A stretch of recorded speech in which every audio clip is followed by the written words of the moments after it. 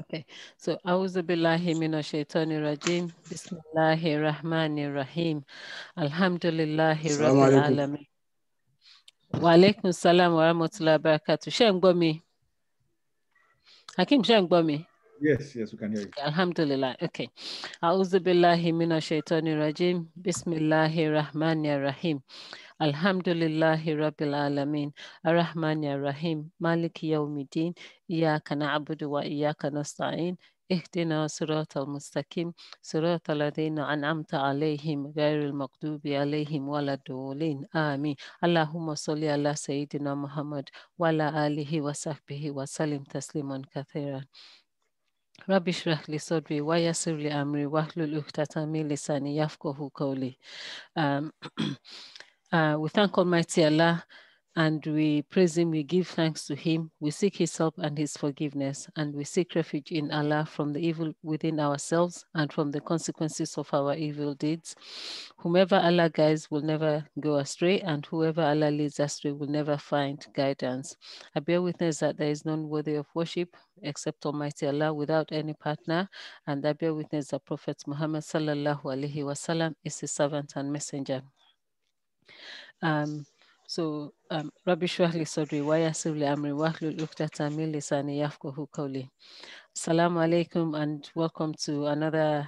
program on SAFARA Insights, where we meet regularly to go through the tafsir of the Holy Quran and also cover some topics on Islamic lectures to enrich our lives and bring us closer to Almighty Allah in how we worship and serve Him, and also how we relate to each other as servants of Allah, and also how our responsibilities in fulfilling our responsibilities towards each other. And inshallah, today will be no different because we'll be talking about it. We'll be covering a topic on that affects all of us more than any time else than now because of what's happening, which is the topic of welfare. But before we do, I'll just quickly go through the feedback, what we're doing with the feedback that you have given us. So you have spoken and we have listened. Jazakallah khairan. So what we have, listening to the feedback from previous lectures, we're going to try and restructure the format a little bit so that we'll make the lectures shorter and also focus on the reasons for those topics and why Muslims do certain things or avoid certain things, so that it helps us to understand and apply the knowledge that we gain on this platform. So there will be more opportunities for questions and answers. The opportunities have been there already, but we're going to use it more and engage more with all of you. So we'll be doing that, inshallah, taking topics that would we can start to apply now. And also, given that Ramadan is only about 3 months away from now, inshallah, so we'll also look at, nearer the time, we'll also look at the sort of things that we can do, those little deeds, small deeds that would have big rewards in the sight of Almighty Allah, inshallah. So, and after a couple of lectures, we will do a refresher just to go through what we learned in previous lessons. And again, an opportunity for you to engage, take part in that, share what you've learned. If there are any questions, to also do that as well, inshallah. So expect more interaction from now on, inshallah. May Allah make it easy for us. So thank you again for the feedback. Keep them coming, because this is a platform for learning, and we will continue to do that, inshallah. May Allah make it easy for us and accept our services and our efforts in worshiping Him. Amen. So today, inshallah, we're going to start with the topic of a new topic, which is welfare, given that it's one of the 5 pillars of Islam is about zakat, and the meaning of zakat really is to purify, and also welfare is involved in that, sadaqah. And with everything that's going on, it's, I think we all need to pay more attention to the welfare of each other not only Muslims, but citizens, even the environment, other living things apart from human beings. We need to be more careful, more aware of our duties towards them, including the agenda around climate change. So today we're going to talk about welfare, inshallah. Bismillah, Ustadh. أعوذ بالله من الشيطان الرجيم بسم الله الرحمن الرحيم لا إله إلا الله محمد رسول الله صلى الله عليه وسلم أستغفر الله سبحان الله والحمد لله ولا إله إلا الله الله أكبر ولا حول ولا قوة إلا بالله العلي العظيم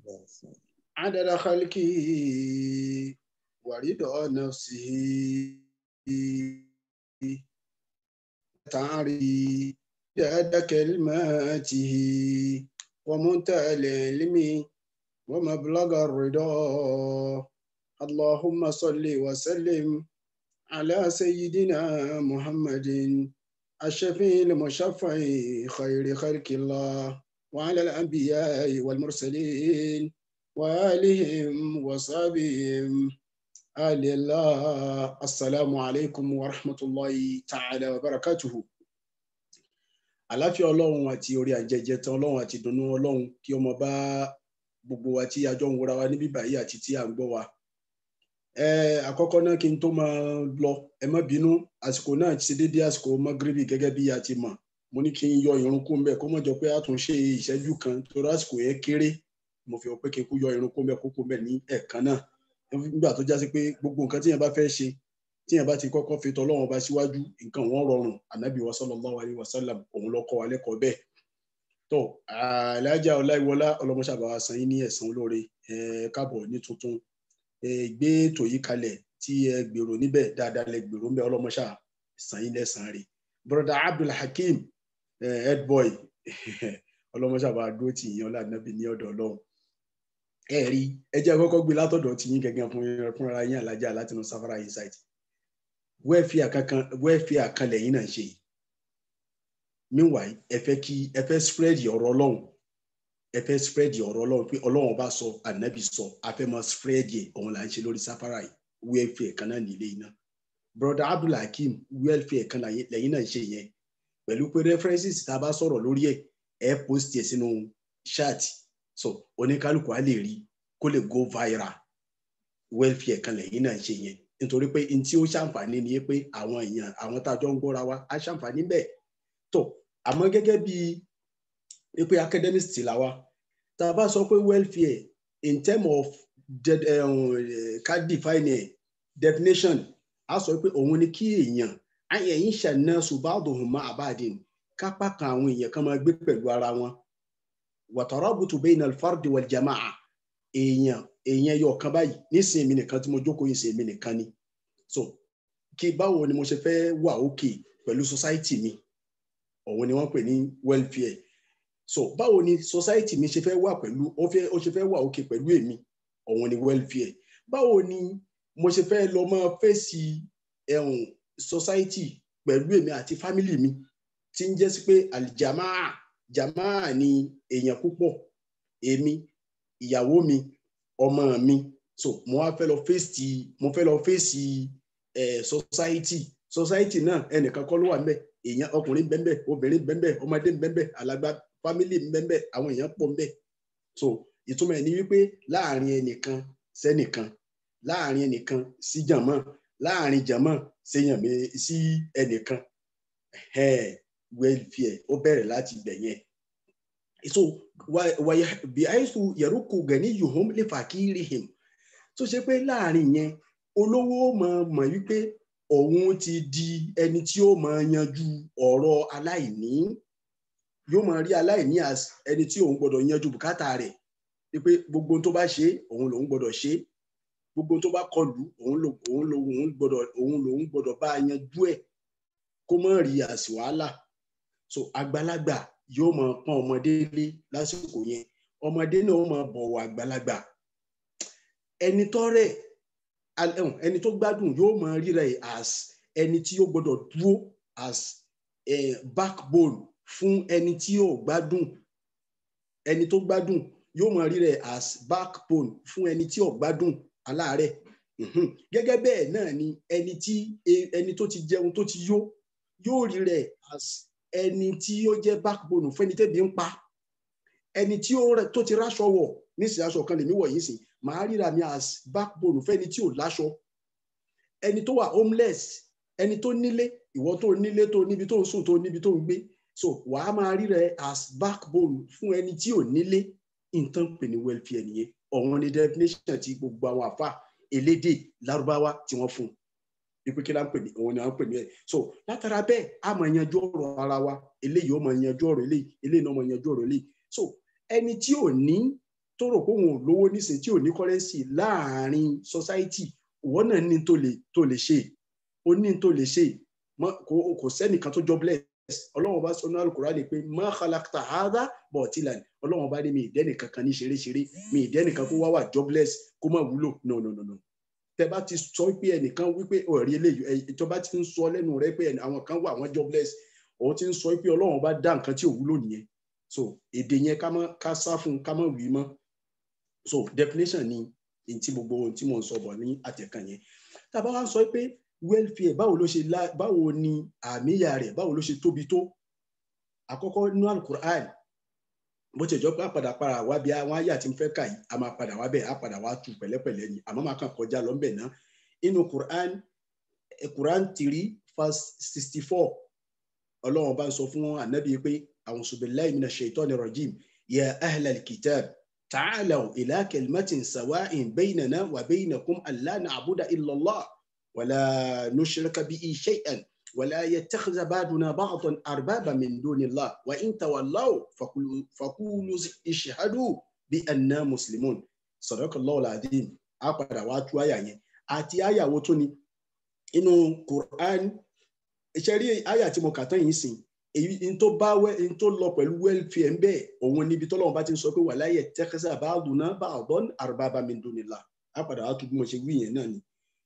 ẹlẹ́kejì nínú Quran 16:90-92 kálọ̀ wò inna Allaha ya'muru bil-'adli wal-ihsan wa ita'i dhil-qurba wa yanha 'anil fahsha'i wal-munkar wal-baghi ya'idhukum la'allakum tadhakkarun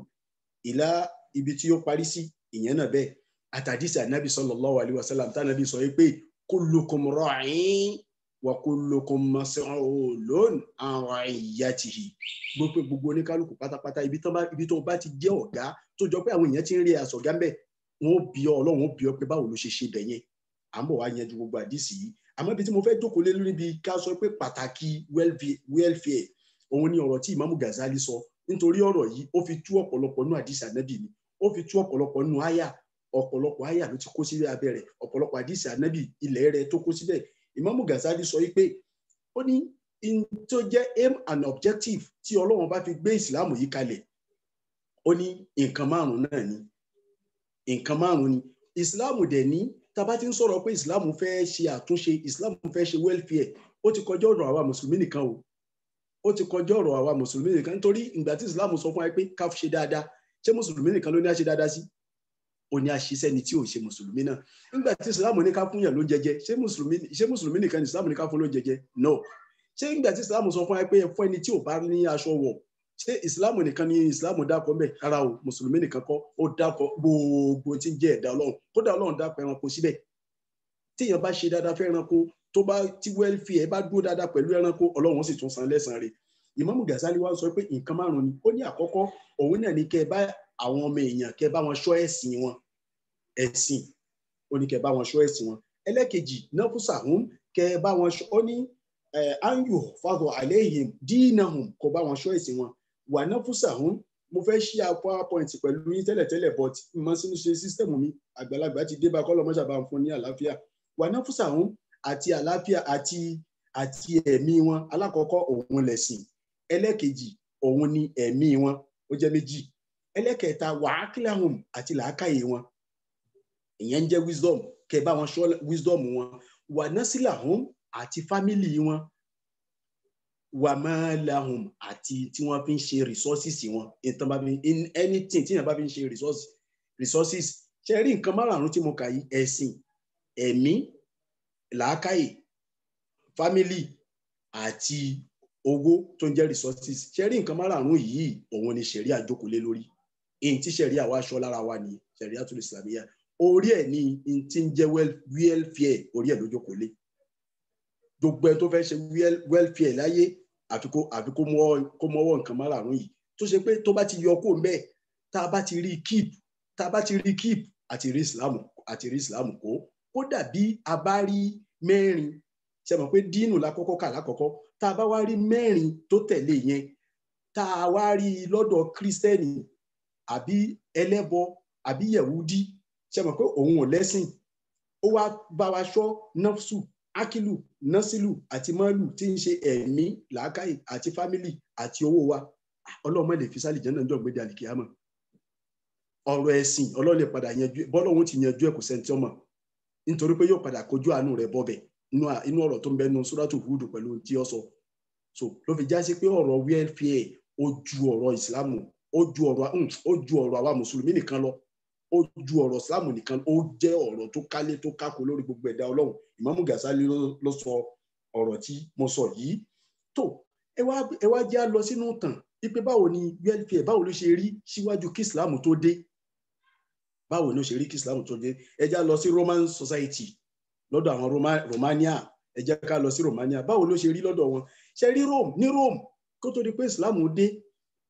wọ́n jẹ́ nìkan tó ṣe pé wọ́n máa mú gbogbo àwọn ìjọ tó kù wọ́n máa mú wọn lò lẹ́rú ni tó ṣe pé wọ́n rí ẹni tó bá ti jẹ́ aláìní àbí kò ó jẹ́ aláìní láwùjọ àbújọ́mọ ẹ̀yìn wọ́n máa mú wọn lò wọ́n lòkulò àwọn ètò wọn tí wọ́n dẹ̀ ń ṣe ń jọ náà àwọn ètò tó fẹ́ fọ́ àwọn èèyàn ńlá ni bí àwọn president bí àwọn governor bí àwọn tẹ̀tìmọ̀ yẹn náà ni àwọn honorable so àwọn yẹn ètò tó fẹ́ fọ́ àwọn yẹn ni wọ́n ṣe àmọ́ àwọn ọmọlẹ́yìn tó kù òun ni gbogbo àwọn tán jó lórí yẹn ni wọ́n mú lò lẹ́rú ká lọ wò ó ní inú àwọn tí wọ́n gbalẹ̀ tí wọ́n jọba ilẹ̀ Rome ọkùnrin kan wọ́n pè ní Justana yìí nígbà tí inú àwọn tí ó kọ kíni constitution ilẹ̀ Rome tó lè jọ pé ìtàn dè mọ́lẹ̀ ó jẹ́ odidi ńláńlá kan bẹ́ẹ̀ lásìkò tiẹ̀ nígbà yẹn àwọn tán jẹ́ olórí àwọn governors àwọn honourables àwọn chairman àwọn chairman local government àbáwọn councillor àwọn ló kó tira tó ṣe pé wọ́n mú gbogbo àwọn tó kù yẹn àwọn ni wọ́n ń lò àwọn náà bá wọn kẹ́rù àwọn náà bá wọn ṣe gbá gbogbo nǹkan tó yẹ kí wọ́n jọ pín láàrin àwọn kán máa ṣe àwọn ni wọ́n ń ṣe àwọn wọ́n ń ṣèjọba lé wọn lórí so lásìkò yẹn àwọn tí wọ́n mú ló ń gbà náà àwọn ilẹ̀ Sham tí ilẹ̀ Lárúbáwá ti wà ńbẹ̀ àwọn ilẹ̀ Masar Egyptian àwọn ilẹ̀ Sham yẹn gbogbo bẹ̀ yẹn ni wọ́n lò lẹ́rú nígbà náà tí wọ́n fi ń ṣe àwọn ẹrú wọn so wọ́n rí gbogbo àwọn yẹn nígbà yẹn bí ọmọlẹ́yìn so bí ti Róòmù bó ṣe rí nìyẹn ẹ mọ̀ jù mí lọ ní ó jẹ́ ń sọ jù bẹ́ẹ̀ lọ ẹ já lọ sí Persian community àwọn alimọ̀ṣámáwòlì fàrísì àwọn nígbà náà àwọn náà báwọn náà ṣe rí náà nù àmọ́ tí wọ́n tún lágbára ju tàwọn Róòmù lọ nítorí pé agbára Paris lágbára ju Róòmù lọ àwọn kalẹ̀ wọ́n ká gbogbo nǹkan ni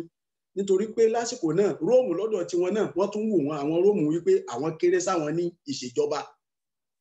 wọ́n kéré sí wọn ní ìṣèjọba nítorí pé Paris àwọn Persian wọ́n ní nǹkan méjì tí wọ́n gbé lókè nínú àwọn constitution wọn àkọ́kọ́ òun náà ni èyí tó jẹ́ political aspect ẹlẹ́kejì òun náà èyí tó jẹ́ religious aspect níbi political yẹn nígbà tí ọmọkùnrin yìí Alexander the Great Alexander nígbà tó ṣí ilẹ̀ Paris nígbà yẹn tẹ́ ẹ bá gbàgbé gbogbo tán yẹn mọ́ so ó kó ilẹ̀ gbogbo tí ń jẹ́ ilẹ̀ India kìíní gbogbo ilẹ̀ India ńgbà yẹn ó kó papọ̀ mọ́ ilẹ̀ Paris wọ́n wá ń jọba lórí gbogbo ẹ̀ àwọn tó bá ti wá jẹ́ ọmọ ìlú Paris àwọn ni wọ́n fi wọ́n so lórí àwọn ni wọ́n ń jẹ governor àwọn ni wọ́n ń jẹ president àwọn ni wọ́n ń jẹ chairman àwọn ni wọ́n ń jẹ kánsẹ́lọ̀, àwọn ni wọ́n fi jọ lórí àdúgbò. So gbogbo àwọn tí wọ́n bá wá lọ síta tí wọ́n bá lọ kó wá bí àwọn ará India àtàwọn ará Asia míì tán bá kó wá, àwọn ni wọ́n ń lò tí wọ́n fi ń ṣe àwọn nǹkan wọn tí wọ́n ń ṣe nígbà náà. Ó lágbára débi pé nígbà tí Alexander the Great Alexander nígbà tó fẹ́ kúrò ní Paris nígbà yẹn, àwọn tán jáwọn olórí yẹn ló tún gbé ìjọba lé lọ́wọ́ pé ká máa lo àwọn ọmọ ẹ̀yìn tó kù mẹ́ gẹ́gẹ́ bóun náà ṣe ń ṣe. So bí ó ti rí ní ọ̀dọ̀ ti ẹnu mi ní dúró bẹ́ẹ̀ lọ títí kan, ẹ̀yin náà ẹ mọ̀ yẹn jù mí lọ. But èyí tó jẹ́ religious aspect ni in tó ṣe tó burú níbi religious aspect nǹkan dápọ̀ ẹyọ kan bẹ́ẹ̀ òun náà ni wípé ó kọ wípé kéèyàn máa fẹ́yàwó marriage kìíní ó ní ó gbégi lé ó yọ kúrò nínú constitution tiẹ̀, ó fẹ́ pa gbogbo ara ayé run kó má sí nǹkan kan tó jẹ́yàn mọ́ láti lè pa òfin Ọlọ́run bá rẹ́. Sọlọ́run bá òsì gọ̀, Ọlọ́run bá tó ṣètò ìbẹ́ńbẹ́ kọ́lọ́run tó wá yanjú ẹ̀ bí ó ti yanjú rẹ̀. So bí ó ti rí láàrin Paris àti tó ẹ wá já lọ sílẹ̀ Lárúbáwá al-Mujtama'ul Arabi Arab Society tó ń jẹ́ lẹ́kẹ̀ẹ́ta. Àwọn gbà náà lásìkò yìí alárúbáwá ò ní nǹkan kan. Àwọn Paris, àwọn Romani àti Paris lárúbáwá ni wọ́n mú lò. Lárúbáwá ni náà wọ́n mú lò. Kí ni rẹ́fẹ́rẹ́nsì wa lórí ẹ̀? Ẹ lọ wo nu Suratul Baqara nígbà tí Ọlọ́run bá ń sọ yí pé kí ló ṣe yín tẹ́ gbà fún ànábì? Kó tó di pa ànábì dé, àwọn kan náà àwọn Yẹ̀wúdí sọ pé wọ́n lànábì kan bọ̀ nígbẹ̀yìn ayé, tànábì yẹn bá dé òun láàfin bá àwọn Kírísítẹ́nì jà. Falamma ja'ahum ma arafu kafaru bihi, ìgbà tànábì wá dé náà bá ṣe àìmoore pẹ̀lú ẹ̀. Ọlọ́run wá ń bá wọn wí pé ẹ bá má ṣe bẹ́ẹ̀.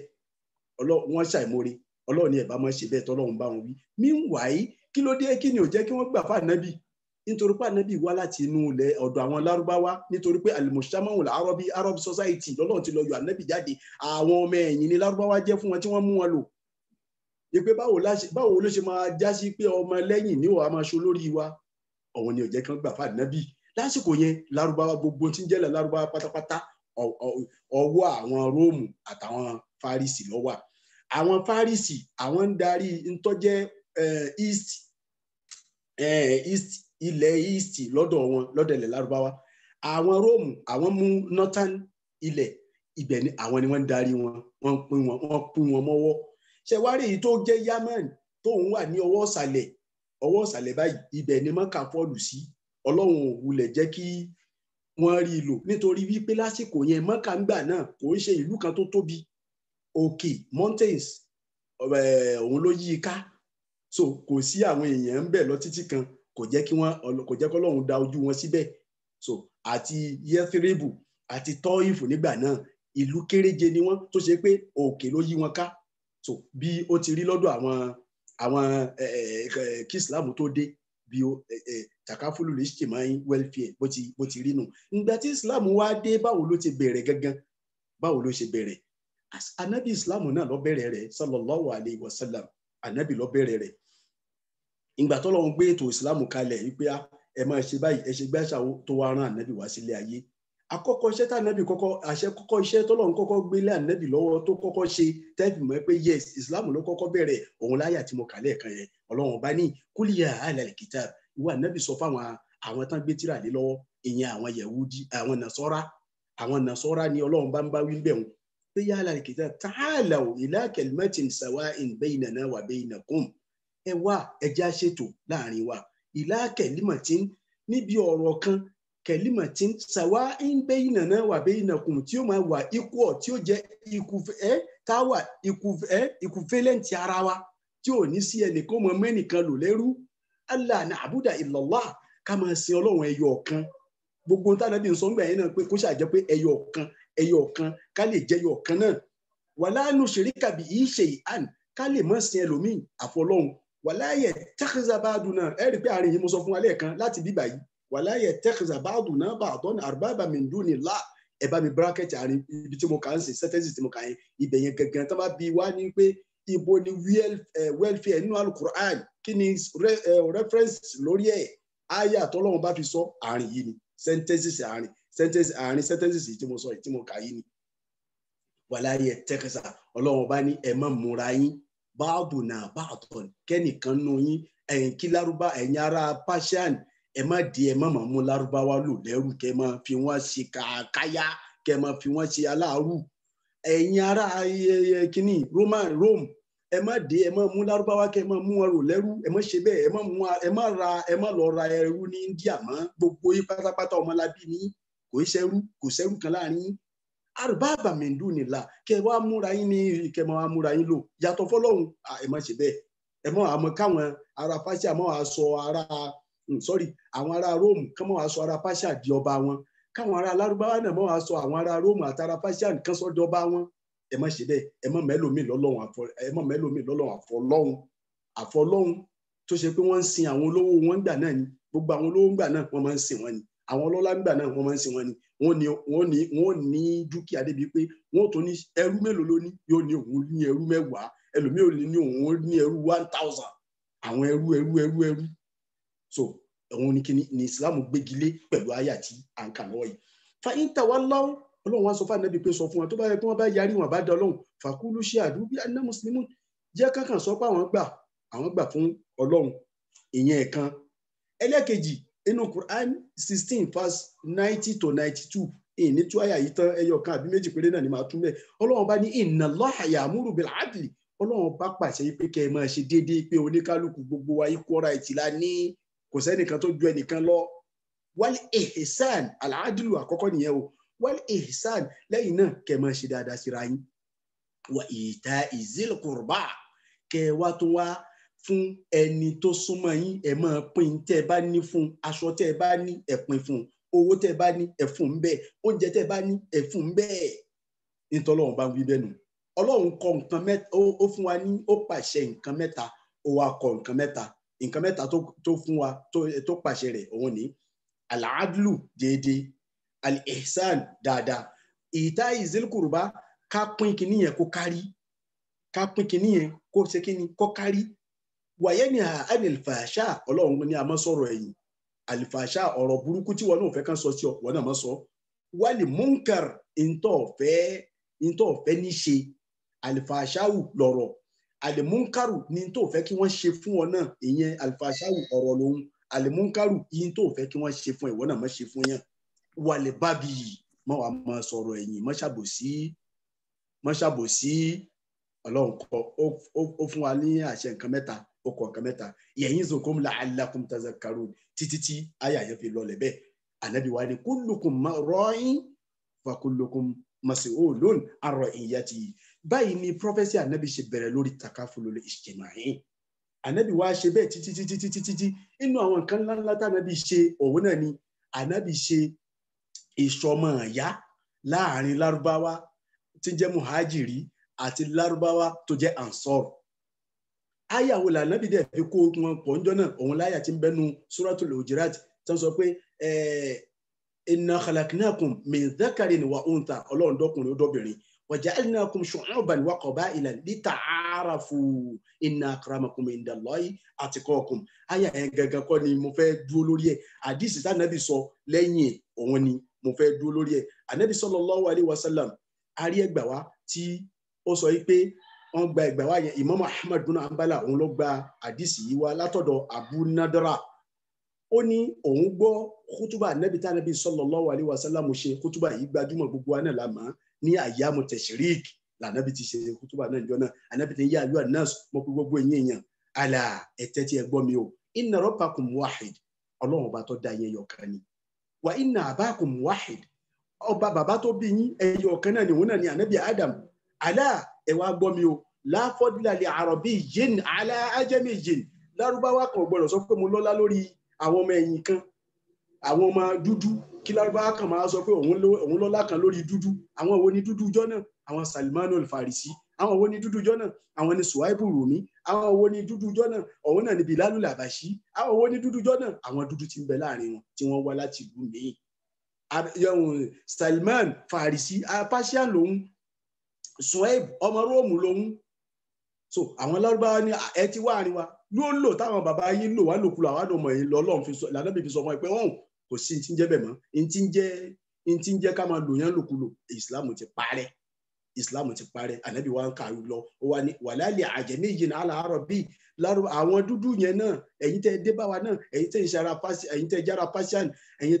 tẹ́ jẹ́ Roman ọmọ tó jẹ́ Roman kó mọ́ adé kó mọ́ ni àwọn bàbá wa máa ń lò yín láti gbà tẹ́lẹ̀ kan tó di pé Islam dé ni kó wá dé sí kó fẹ́ máa lò wọ́n Islam Ànábì ní kò sí ti ń jẹ́ bẹ́ẹ̀ wàlá ahmar ala aswada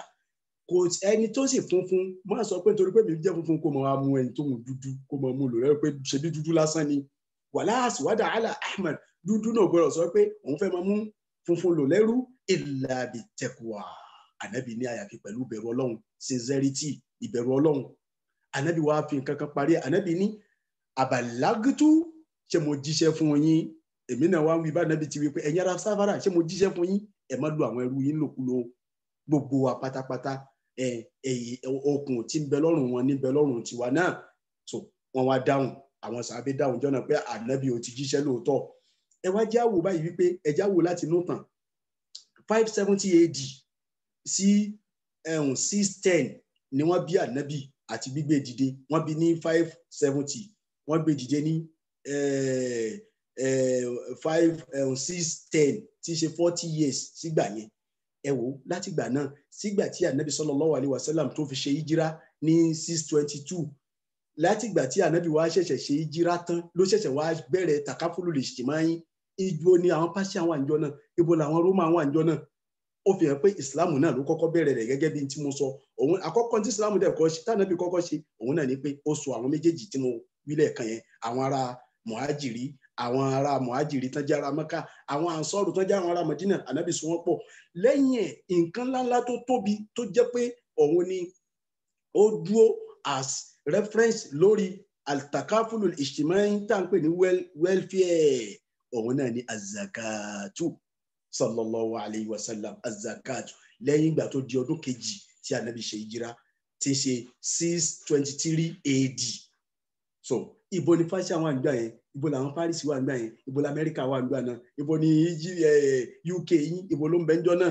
so Ànábì bẹ̀rẹ̀ rẹ̀ títí Ànábì wá ṣe títí tó fi kú ní 632 kọ́lọ́mọ́ ṣàbáwá kẹ́ Ànábì lọ tán kó tẹ̀ tó di pa Ànábì lọ sallallahu alayhi wa sallam Mu'az bunu Jabal ìgbà tí Mu'az bunu Jabal tánàbì rán lọ sí Yaman níjó ní sallallahu alayhi wa sallam Ànábì sọ fún wípé ya Mu'az bunu Jabal tó bá dé Imamu Bukhari ló gbàdí sí náà wá o àti Imamu Muslim Ànábì sọ fún wípé tó bá dé Maka tó bá dé Yaman tó ń lọ yẹn sọ fún àwọn olówó bẹ̀ fa akhbirhum anna Allah farada alayhim zakat sọ fún ẹ pé Ànábì wípé Ọlọ́run ọba ṣe zakat ní dandan lé wọn lórí wọ́n ṣe ní dandan lé wọn lórí sọ̀dàkọ́tùn ó ní kí wọ́n fi ṣe sàárà tó khasu min agniyaim wọ́n gbà látọ̀dọ̀ wọ́n kó jọ láti ọ̀dọ̀ àwọn tí wọ́n bá já wọn lọ́lá nú wọn wàtúrọ́dù ìlà àlà fúkọ́rá ihim wọ́n dá padà lọ sọ́dọ̀ àwọn tí wọ́n ní àwọn tí wọ́n dẹ̀ ní tá a pín sàkálẹ̀ lórí àwọn mẹ́jọ náà ní alukurani ti dákọ̀ ọ́nù suratu Tauba à ń bọ̀ wá bẹ̀ pẹ̀lú ògbó Ọlọ́run so bí ọ̀rọ̀ zaka bí ó ti bẹ̀rẹ̀ láyé Ànábì ní sallallahu alayhi wa sallam bó ti bẹ̀rẹ̀ láyé Ànábì ní Ànábì sọ̀rọ̀ zaka títí débi wípé ńgbà tí àyà zaka sọ̀kalẹ̀ tán dáṣẹ nínú Quran 9 verse 60 tẹ́ ṣe suratu Tauba innama sadaqatu lil fuqara nígbà táyà yẹn sọ̀kalẹ̀ tán àdìsí Ànábì tánàbí ó tún sọ tẹ̀lé kẹ́ lè mọ̀ pé àníṣe welfare inú Islam ló ti kọ́kọ́ bẹ̀rẹ̀ Ànábì ní la tahillu sadaqatu li ganiyyi illa li khamsa li ganiyyin illa li khamsa ká fúnyàn ní nǹkan ká tọrọ ká ṣe nǹkan ká ṣe sàká ká pín káàkiri ọ̀yàn káàkiri gbogbo àwa tá a jọ ń gbé kò tọ́ fún àwọn tí wọ́n bá lówó mo fẹ́ ká gbọ́ àárín yẹn yé dáadáa o Ànábì ní kò tọ́ fún ẹni tó bá lówó tó ti náwó lọ́wọ́ ọ̀rọ̀ yìí l'Ànábì sọ àfáwà kan nínú àwọn àfáà tí wọ́n máa ń narrate àdíìsì tí wọ́n tú àdíìsì tí wọ́n yanjú ẹ̀ ló sọ pé ìtànàbì sọ yẹn òótọ́ ni o wípé bí ìgbà téèyàn bá mú nísìn èmi nísìn tálíkà Ọlọ́run ní mí so kí n wá kówó nísìn kí ni fẹ́ lọ fún olówó lówó ẹni tó ti lówó tó ti rí jẹ tó ti sàn kalẹ̀ kí n wá ní mo fẹ́ lọ fún olówó òun wá àfáà yìí ń sọ fún wa pé nísìn òun sọ pé bí ìgbà téèyàn ń fi ìdíyàjì ni àlèbódìwọ̀n bèlèbódìyìn à ń fi ìdí pààrọ̀ dí nítorí nìyẹn àbí ìgbà tí mo múru pépà yìí mo wá lọ fi ra pépà yìí náà lọ́dọ̀ ẹni tó ń taru pépà yìí so kí láǹfààní ẹ̀ kí ni tá fẹ́ mú bẹ́ẹ̀ kò wúlò òun ìtumọ̀ ẹ̀ ní wípé á dá padà lọ sọ́dọ̀ àwọn aláìní àwọn tí wọ́n ní tí wọ́n lè rí lò ẹni tó ti ríwọ̀ má tó ń fún ẹni tóun ti ríwọ̀ tó ti ń ṣẹ́kù ẹni tí ò ríwọ̀ ni ó lọ fún ẹni tí ìwọ tó ti nílé tó wá fẹ́ fi lé tọrọ má fẹ́ ni tóun ti kọ́lé tó ti kọ́ bí mansion bí 10 lọ fẹ́ ni tí ò ní òun ni ó fi lè wúlò ní kíní yẹn ó fi lè ṣàǹfààní fẹ́ni tó bá gbé fún yóò fi ṣàǹfààní fẹ́ni tí ó bá gbé fún ìtànàbí sallallahu alaihi wasallam ọ̀n sọ bẹ́ẹ̀ nìyẹn o ànábì ní ilá àyàfi tó bá jọ pé olówó yẹn bá rí i pé ligasin fi sabilillah ó fẹ́ jagun sójú ọ̀nà t'Ọlọ́run ọba ni o torí ẹni tó bá fẹ́ jagun sójú ọ̀nà t'Ọlọ́run ọba àní owó rẹ̀ tó ní ìsìláàmù ní ká ràn lọ́wọ́ ànábì ní ká ràn lọ́wọ́ Ọlọ́run ọba fẹ́ ká ràn lọ́wọ́ ó fẹ́ jagun sójú ọ̀nà t'Ọlọ́run ẹ ràn lọ́wọ́ bẹ́ẹ̀. ẹlẹ́kejì a ó lè amilin aleha àbí kò wá jẹ́ bẹ́ẹ̀ olówó ni a máa fà ní òun ní gba sàká ká má wò pé nítorí pé ó ti lówó ẹ kó sàká fún ẹ jẹ́ kó pín tí ò bá wá pín ó kù sọ́dọ̀ ó kù sáàrin òun pẹ̀lú Ọlọ́run nítorí pé ó lówó lọ́wọ́ a ó lè gáárì míì àbólówó ni àmọ́ wọ́n jẹ́ tààrà ní kóòtù bóyá ó ṣẹ̀ṣẹ̀ kan ẹ̀ṣẹ̀ yẹn ó lè jọ́kùnrin náà ló ṣẹ̀ àbí wọ́n ṣẹ̀ sí lọ́rùn kóòtù wa dá nǹkan kan fún wípé wàá lọ san penalty wọ́n ní kọ́ lọ penalty ni kí kóòtù sọ fún pé wàá lọ san penalty iye báyìí olówó ni lóòótọ́ ìsìlámù ní ká ràn lọ́wọ́ ká má torí pé olówó ẹ dákun àárín yìí mo fẹ́ ká gbọ́ dáadáa nítorí àwọn tí wọ́n mọ̀ dájọ́ kan ń ta pé àìsàn owó fún ẹni tó bá lówó bẹ́ẹ̀ ni lóòótọ́ àmọ́ Ànábì yọ 5 yìí kalẹ̀ Ànábì yọ 5 tí mò ń kà yìí Ànábì sallallahu alaihi wasallam yọ kalẹ̀ aw li rajulin lahu jarun miskinun fatasaddaqa ala al-miskin fa'ada al-miskina lil-ganiy so àbí kò jẹ́ bẹ́ẹ̀ ní ẹni yìí ẹnìkan ládùúgbò òun já láìní ó wá tọrẹ fún aláìní so ibi tó ti wú tóun náà ti wá tọrẹ òun náà tún wá padà wá di aláìní wọ́n ní àtọrẹ fún ṣé mọ̀ pé lásìkò tó ń tọrẹ yẹn òun náà ti di aláìní ọlọ́lá dẹ̀ ni so ó wá tọrẹ òun náà tó ní ìsìlámù tó ní ẹ tún fún òun náà kóun náà tó ní padà kó padà sí ipò rẹ̀ tó wà àwọn 5 tí ìsìlámù tánàbí sallallahu alaihi wasallam tó yọ lẹ́nìyẹn tó kí má bàa gbà wá ní àsìkò jù bẹ́ẹ̀ lọ bí ó ti di pé ó ti rí láyé ànábì nìyẹn o bó ṣe rí bí ọ̀rọ̀ takafulu lè ṣì máa ń bó ti rí láyé ànábì nù kódà ànábì a máa ṣe àwọn sàábé rẹ̀ ní ojú kòkòrò pé ẹ̀pin kìíní ẹ̀ mọ́ kódà ànábì a máa ṣe wọn lójú kòkòrò débi pé tẹ́nìkan bá jẹ gbèsè ànábì ò ní ṣe 1000 naira náà jọ gba tó bá ti rí 800 ń bẹ̀ gbà á kó faramọ́ fi 200 tó kù lẹ̀ fún meanwhile kí àánú àtàràhùmù àánú kó lè wà láàrin àbọ̀ àmúntafẹ́ mú bẹ́ẹ̀ pẹ̀lú ògbọ́lọ́hún láti parí ẹ̀ so ó wá lọ bẹ́ẹ̀ títí tánàbí sallallahu alaihi wasallam tánàbí fi lọ ńgbà tánàbí wá lọ tán láyé Abubakri mò ń kàkó nítorí àsìkò tá à ní níjọ́ Monday ńgbà tánàbí tó dé àsìkò Abubakri ẹ rántí àwọn kan tí wọ́n yarí tán láwọn ọ̀sán sàká kí ni Abubakri ṣe àná Abubakri bá wọn jà ní o ọba wọn jà ní nítorí pé wọ́n fẹ́ wó odidi ńláńlá nínú òpó ìsìlámù òpó ńláńlá ni wọ́n fẹ́ wó ní òpó ìsìlámù yẹn Abubakri bá wọn jà wípé ẹ gbọ́dọ̀ ṣe bẹ́ẹ̀ nítorí wípé tán bá ti ṣe tán bá dẹ̀ sọ̀sídì tán bá ti wó odidi yẹn ebi òun ó pọ̀ sí ṣé bí wọ́n wo lásìkò Umaru ṣe rántí tẹ́bi pọ̀ nílùú tí Umaru torí ẹ̀ yọ amọ̀lìmọ̀já femin year tí Umaru torí ẹ̀ yọ gbogbo ọ̀pọ̀lọpọ̀ nínú òfin pé lásìkò yìí àní gé ọwọ́ àwọn èèyàn ẹni tó bá jalè àní bàjá nítorí pé ibi pọ̀ lásìkò náà kí ló fẹ́ kó ṣẹlẹ̀ ànábì Umaru fẹ́ kí welfare yẹn kó kárí gbogbo wa kó má síbì kan tí ò ní kárí ló fi gbé òkè yẹn kalẹ̀ ẹni tó dẹ̀ practice ẹ̀jú nù sábẹ́ ànábì gbogbo àwọn yòókù ń tẹ̀lé Umar bin Khattab òun ló practice ẹ̀jú kódà Ọlọ́run ní ó rí ṣe ó rí practice ju sallallahu alaihi wasallam gan ṣe àwọn lórí ọ̀rọ̀ tánábì sọ náà ní o àmọ́ ká practice ẹ̀ Umar bin Khattab òun ló practice ẹ̀jú tó ṣe pé èyí tí wọ́n kọ́ lẹ̀ fún bẹ́ẹ̀ ilẹ̀ rẹ̀ tí a lè máa ka ọ̀pọ̀lọpọ̀ wà yìí náà mọ̀ so nígbà bó ṣe wá rí nínú Islam títí kò dìde ní Europe ìlú kan ò dì mọ̀ sí ní Europe káwọn náà máa ṣe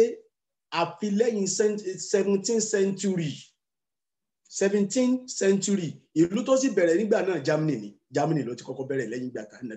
ìgbà tánàbí lọ tán tí ó Abubakar lọ tán tí Umaru lọ tán táwọn sábẹ́ ànábì tí wọ́n lọ tán táwọn companion náà ti lọ àwọn successor náà àwọn náà ti lọ tán lẹ́yìn 17th century lẹ́yìn ìgbà yẹn 17th century náà tó bẹ̀rẹ̀ ní Alemania tí a ń pè ní Germany. Kí ni wọ́n dẹ̀ kọ́kọ́ ṣe nígbà náà? Èyí tí wọ́n ṣe ni pé wọ́n gbé ètò kan kalẹ̀ tó kárí gbogbo ìlú wípé àlàáfíà oníkálukú tó ṣe pé wọ́n ṣe hospital kan tí ó jọ pé gbogbo aráàlú ni wọ́n jọ ń lò. Ọ̀rọ̀ pé olówó kọ́, ọ̀rọ̀ pé tálíkà kọ́, ọ̀rọ̀ pé president eléyìí àwọn presidential hospital ni ìwé bẹ́ẹ̀ kọ́ hospital ni rárá. Ọ̀rọ̀ pé àwọn gọ́fúnà náà máa lọ bí kọ́ gbogbo ìlú pátápátá àwọn ni wọ́n jọ ń lọ bẹ̀. Wọ́n ṣe òfin náà that's 1883 AD òun ni wọ́n ṣe òfin eléyìí. Ní 1889 wọ́n ṣe òfin wípé gbogbo àwọn tí wọ́n bá jẹ́ àwọn àgbàlagbà, àwọn tí wọ́n bá jẹ́ àwọn oníṣẹ́ ọwọ́, àwọn tí wọ́n ń tajà, àwọn tí wọ́n jẹ́ àwọn tí wọ́n ń ṣiṣẹ́ oko tó ṣe pé wọ́n ń ṣiṣẹ́ oníwàhálà tí wọ́n jọ pé ara wọn ni ìlú gbára lé yẹn, gbogbo wọn wọ́n ṣe ètò kan tó ṣe pé oko wọn pátápátá tó ṣe pé tán bá ti rẹ̀ wọ́n àwọn ni wọ́n lọ ibẹ̀ yẹn ni wọ́n ti lọ gba nǹkan. Ọ̀rọ̀ pé èmi jẹ́ oníṣòwò ará Amẹ́ríkà kọ́, èmi jẹ́ oníṣòwò Lagos State, èmi jẹ́ oníṣòwò Kwara State kọ́, gbogbo wa làjọ ní gbogbo tí ń jẹ́ Nàìjíríà ló jọ ní lápòjúwe. So wọ́n ṣètò yẹn ní 1889 bí ó ti rí nìyẹn. Wọ́n wá tún wá ṣètò kan lọ́tọ̀ tó ṣe pé ó kó gbogbo àwọn oníṣẹ́ ọwọ́, àwọn tí wọ́n jẹ́ oníṣẹ́ ọ́fíìsì oníṣẹ́ ọwọ́ kọ́ oníṣẹ́ ọ́fíìsì, àwọn tí wọ́n ṣiṣẹ́ nínú ọ́fíìsì bóyá ọ́fíìsì ìjọba ni o bóyá ó ṣàṣẹ pé iṣẹ́ ọ́fíìsì ló ń ṣe, àwọn ni wọ́n ní hospital yẹn. Wọ́n dẹ̀ ṣe kinní fún wọn, wọ́n ṣe insurance, wọ́n insure wọn, wọ́n ṣe insurance fún wọn. Gbogbo ẹni tó bá ti jẹ́ pé oníṣẹ́ ọ́fíìsì ni wọ́n ti níbi tí ó lọ gba insurance tiẹ̀. So that's ní 1911 títí lẹ́yìn tí wọ́n ló ṣẹ̀ṣẹ̀ wá Amẹ́ríkà ṣẹ̀ṣẹ̀ wá dé, ó ṣẹ̀ṣẹ̀ wá kan irú UK yìí tẹ̀ wá yìí, ó ṣẹ̀ṣẹ̀ wá àwọn ìlú mi ṣẹ̀ṣẹ̀ wá ń tẹ̀lé, wọ́n ṣẹ̀ṣẹ̀ wá ń tẹ̀lé. So lẹ́yìn ìgbà tánàbí sallallahu alaihi wasallam dẹ̀ lọ tán ni ẹnu àwọn tó tún practice ẹ̀ lẹ́yìn ìgbà tánàbí lọ tán òun ni Khalifa Umar bin Abdulaziz, Khalifa karùn-ún tí wọ́n kà lẹ́yìn ànábì sallallahu alaihi wasallam. Inú tóun náà ṣe ni wípé lásìkò yẹn, nítorí pé lásìkò yìí tó jẹ fẹ́ mọ́rọ̀ tiẹ̀ yìí wá ni pé àsìkò yẹn ṣe déédéé àsìkò wa ta wà yìí, àsìkò pandemic yìí tí covid wà ń ta yìí. Ṣé mọ̀ pé nísìn zakat tá a bá fẹ́ gba zakat, ẹni tí ó fẹ́ san zakat kí ni a ní yóò san owó. Àwa wà lásìkò yìí nísìn, lásìkò tá a wà, àsìkò pandemic tá a wà yìí, ṣówó wúlò lásìkò yìí ṣá? Tówó bá tiẹ̀ á lówó wúlò, ṣé gbogbo bí lówó yẹn ti wúlò? Tẹ bá ẹlòmíì nísìn tẹ bá fún lówó kò lè rọ̀ lọ́rùn tó kẹ fún ní tó nídìí. Òun ní pé kí lẹ́lòmíì nídìí lásìkò yìí, òun ni àwọn drugs tí ó fi wà ókè níbi pandemic tó ń ṣẹlẹ̀ yìí. Okay, tẹ bá kó nísìn tẹ bá wò pé zaka ó ti wọ bí owó mi látara pé ọdún kan ti yí lórí ẹ̀ gẹ́gẹ́ bí òfin tí gbogbo wa ta ti jọ mọ̀. Okay, owó yìí tán wá ní iyọ̀ yìí nísìn mo wá rí i pé 100,000 naira lápòjúwe àbí $200 àbí 200 euros àbí 200 pounds. Okay, ní sàká ló ṣe déédéé sàká tí mo fẹ́ yọ ní owó mi. Okay, a ti wá rí $200 yẹn lẹ̀ báyìí àbí 200 euro yẹn lẹ̀ báyìí àti rí lẹ̀. Ẹ wá wo hospital ńláńlá kan, oògùn tí wọ́n nídìí ń bẹ̀ yẹn fún àwọn aláàárẹ̀ lásìkò yìí tí pandemic ń dà wọ́n láàmú yẹn, ẹ wá ra oògùn déédéé 200 pounds yẹn ẹ wá kó lọ síbẹ̀. Ẹ ti san zaka yín, ẹ ti san zaka yín báwọn, ẹ ti san zaka yín. Okay, kò jẹ́ bẹ́ẹ̀ nìyẹn. Ilé àwọn handicap lásìkò yìí tó ṣe pé àwọn tán máa ń fún wọn lówó oníkálukú náà, àwọn tí wọ́n tán lọ dá owó jọ síbẹ̀, àwọn èèyàn ńlá tán lọ kówó lọ síbẹ̀, oníkálukú ò lọ mọ́ bóyá nítorí pé ọjà wọn ti liquidate àbí nǹkan kan ṣọjà wọn lórí omi àbí gbàwó. Okay, ìwọ ti wá rí i pé zaka ó ti wọ bí owó ẹ, orí $500 yọ ńlẹ̀. Okay, kí ni wọ́n nídìí níbẹ̀ yẹn? Kí ni wọ́n nídìí lọ́dọ̀ wọn bẹ̀ yẹn? Wá ra nǹkan òun kó rà á lọ kó gbé lọ fún wọn síbẹ̀. Òun ló ṣe déédéé àsìkò yìí. Okay, kò wá rí bẹ́ẹ̀ nìyẹn. School ni àbí hostel àwọn ọmọ ni wọ́n nídìí oúnjẹ.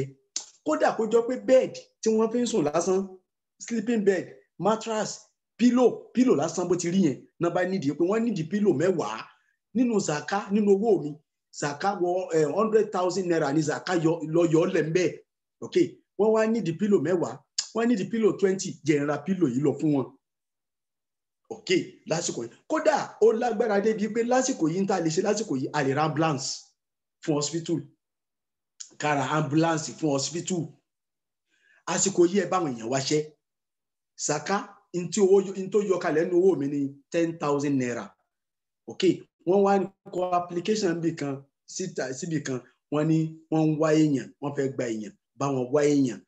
kò lówó mọ́tò tí wàá fi wọ mọ́tò lọ́bẹ̀ àbí kò láṣọ kò ní súùtì tó fẹ́ lọ́wọ́ tó fẹ́ fi ṣe interview àbí kò ní tó fẹ́ fi ṣe owó tí ó fi lọ print out CV rẹ̀ wá ṣe gbogbo yẹn kó ṣe fún nínú owó sàká rẹ tó ti pé yọ ń bẹ́ẹ̀ ṣe fún un so nítorí àsìkò tí a wà yìí òun ló bá mú òun ló ṣe déédéé rẹ̀ ok ẹ wá lè máa sọ pé Ustadh kí ni reference lórí tẹ́ ń sọ yìí bẹ́ẹ̀ ni Umar ibn Abdul Aziz lásìkò rẹ̀ owó ni wọ́n ní ká fi ṣe sàká owó ni sàkáwọ̀ àtàwọn nǹkan oúnjẹ tí gbogbo wa náà ti jọ mọ̀ lásìkò tiẹ̀ ó gba aṣọ lọ́wọ́ àwọn èèyàn ní ìkúfẹ́lẹ́ǹtì owó wípé nísìn aṣọ tí nísìn $10,000 ni ẹni tó fẹ́ wá san sàká yìí ló fẹ́ wá san ok wá lọ kó aṣọ tó wọ́ọ̀tì $10,000 wá òyìn tí mo sọ nìyẹn o aṣọ tó wọ́ọ̀tì iye owó yẹn ní dọ́gbọ́n fọlọ́run o má torí pé ok nígbà tí wọ́n ti ní ok wọn jẹun kó wá yìí wọ́n ní lọ mú nǹkan kan tó wà ìkúfẹ́lẹ́ǹtì ẹ̀ wá ni kó wá máa yọ kù ọ̀n tanra rẹ o má ṣe bẹ́ẹ̀ o ẹ má jà ṣe bẹ́ẹ̀ o fọlọ́run o nítorí pé bẹ́ẹ̀ nìkan ò rí wa ọlọ́run bá rí wa. Umar ibn Abdul Aziz náà wọ́n ní bolo ti rí olóhùn rí látọ̀dọ̀ Mu'az ibn Jabal ó ní gbà tí ànábì rán lọ sí Yamani yẹn ìgbà tó dé Yamani kò gba zaka lọ́wọ́ àwọn èèyàn ní owó ó gbà ní ìkúfẹ́lẹ́ǹtì tó ṣe déédéé táwọn èèyàn nídìí lásìkò yẹn needs àwọn èèyàn lásìkò yìí òun ni ká try ká provide tíyàn bá provide táwọn èèyàn needs ọlọ́run lè gba aládàá rẹ̀ gan ju kó owó kalẹ̀ lọ kó gba owó kalẹ̀ lọ so Umar ibn Abdul Aziz òun náà ṣe olóhùn rí references yẹn látọ̀dọ̀ Mu'az ibn Jabal ọ̀dọ̀ ta ni Mu'az ibn Jabal yẹn ti rí ọ̀dọ̀ Ànábì sallallahu alayhi wa sallam so ó fi hàn pé kò ń ṣe pé adájọ́ yẹn ní asán kódà bó jọ pé omi pure water nylon water ragolis water lásán ló bá rí i pé wọ́n ní dìbì kan tí sàká ti owó rẹ̀ rà á ní iye in tí sàká yẹn wọ́ọ̀tì wà lọ kó lọ́bẹ̀ ọlọ́run ti gbọ́ ó ti gba sàká rẹ̀ so àwọn fámìlì tó mọ̀ pé ẹjọ́ wà nulẹ̀ apartment ẹjẹ́ ń bọ́ síbi apartment àjọ wà lápàtment ni so kitchen kan náà lájọ́ ń lò eléyìí ó lè má ṣẹlẹ̀ lọ́dọ̀ ẹ̀yin tẹ́ wà ní Europe mẹ́yẹn ó pọ̀ Nàìjíríà tó jọ pé apartment ní lóòótọ́ flat ni kò ń ṣe kọjú sí mi ń kọjú sí ọ ẹni bíbáyìí apartment bíbáyìí kò mọ tẹ́ni tí bí ń ṣe àmọ́ tó bá di in term of pé a fẹ́ wọ kitchen a fẹ́ wọ toilet àjọ máa pàdé kitchen ni àjọ máa pàdé toilet ni ó wá di bíjọ́ 4 jọ́ 5 ó rí onílé rẹ kó wá sí kitchen ìwọ́dẹ̀ òun lọ́bẹ̀ continuously ó lọ kitchen láàárọ̀ ó rí ó lọ kitchen lọ́sàn-án ó rí ó tún lọ kitchen lálẹ́ ó rí ó tún dijọ́ kejì the same thing dijọ́ kẹta mọ̀ yí pé kò lóúnjẹ ńlé nìyẹn kò lóúnjẹ tó fẹ́ jẹ nìyẹn àtàwọn ọmọ rẹ̀ ra oúnjẹ ra nǹkan tí wọ́n need wàá kó lọ fún wọn wọ́n gbà ọlọ́run ti gba zaka rẹ̀ bá a ṣe lè yọ zaka lásìkò yìí òun nìyẹn o kò ń ṣe pé dandan kí n ṣe wá fà kan lọ pé wọ́n láfa wo ni àfúngbọ̀dọ̀ wá zaka lọ kí n lọ kó fà lásìkò yìí níta lè ṣe lẹ́gbẹ̀ẹ́ rẹ̀ bẹ̀rù náà ẹni tí ń sunkún lẹ́gbẹ̀ẹ́ rẹ̀ tí ò dẹ̀ lè sọ Al-Qur'ani sọ nínú Suratul that's Quran 70 verse 24-25 ọlọ́run ọba ní walladhina àwọn kan tó ṣe yí pé fi amwalihim níbi owó wọn tí wọ́n ní haqqun ma'lumun kó tiẹ̀ tó di pé ó ní béèrè tó wá béèrè kó tó di pé ẹni tó nídìí ẹ wá béèrè ni wọ́n ti yọ kalẹ̀ báyìí lè sáìlì wọn wà fẹ́ni tó béèrè wal mahrum àtẹni tí ó lè béèrè irú ẹni tí ó lè béèrè nínú ẹni tí mo sọ lẹ́ẹ̀kan tẹ́jọ́ bí apartment yẹn òun lè wá bẹ́ẹ̀ nulẹ̀ kó wá sọ fún ẹ pé bàbá lágbájá sister broda ẹjọ mọ nídìí kan báyìí kò lè wá bẹ́ẹ̀ ìtìjú òníjí ó lè wá ìwọ ni kó jẹ́ kó lo wisdom ẹ pé ẹni tí mi rí ní kitchen tó di 24 hours ní mi fi rí ní kitchen mà pọ̀ nídìí nǹkan nù ẹni tí wọ́n ń lé ọmọ neighbor rẹ tí wọ́n lé ọmọ ẹ̀ wá láti school lójú rẹ wọ́n lé wá láti school lójú ẹ̀ lọ́sì wá ní kó lọ ọmọ yóò lọ school ni má wulẹ̀ béèrè pé kó lọ school ó mọ̀ pé owó school ní ọ̀sán yẹn tí wọ́n fi lé o wọ́n ṣe wá nítorí ọmọ tiẹ̀ ti lọ school the same school lọ́jọ́ wa ọmọ tiẹ̀ ti lọ school wọ́n wá lé ọmọ tiẹ̀ wá lé wá wọ́n náà tún wá béèrè má béèrè ṣe sàkálà rẹ̀ gbogbo àwọn irú nǹkan báyìí èyí tí mo sọ yìí sìn ìmí ìṣẹ̀lẹ̀ lọ́dọ̀ wa náà tó jẹ́ pé a lè fẹnu mọ́ àmọ́ ẹ ti mọ̀ jù mí lọ ó ní ládàá o lásìkò yìí o ládàá rẹ̀ o gọbọi ni o ọ̀tọ̀ ládàá mẹ́wàá lọ́lọ́run lóhun ó san lórí ẹ̀ àmọ́ tó bá dùn mọ́ lọ́wọ́n bá nú sọ́lọ́run ò lè san jù bẹ́ẹ̀ lọ ní o ó ní inna Allaha yarzuqu man yasha'u bighairi hisab. Wassalamu alaikum wa rahmatullahi ta'ala wa barakatuh. Ọ̀pọ̀rọ̀ kò kágbọ́n ọlọ́mọṣàgbà ní ẹ̀sìn fún wa rabbana taqabbal minna innaka antas samiul alim. Amina ya Allah. Amin ya Allah. Jazakallah khaira Ustaz.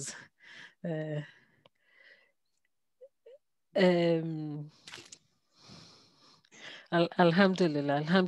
Rabbil Alamin for the beauty of Islam and for the fact that it's a practical religion. When Muslims say that Islam is a way of life,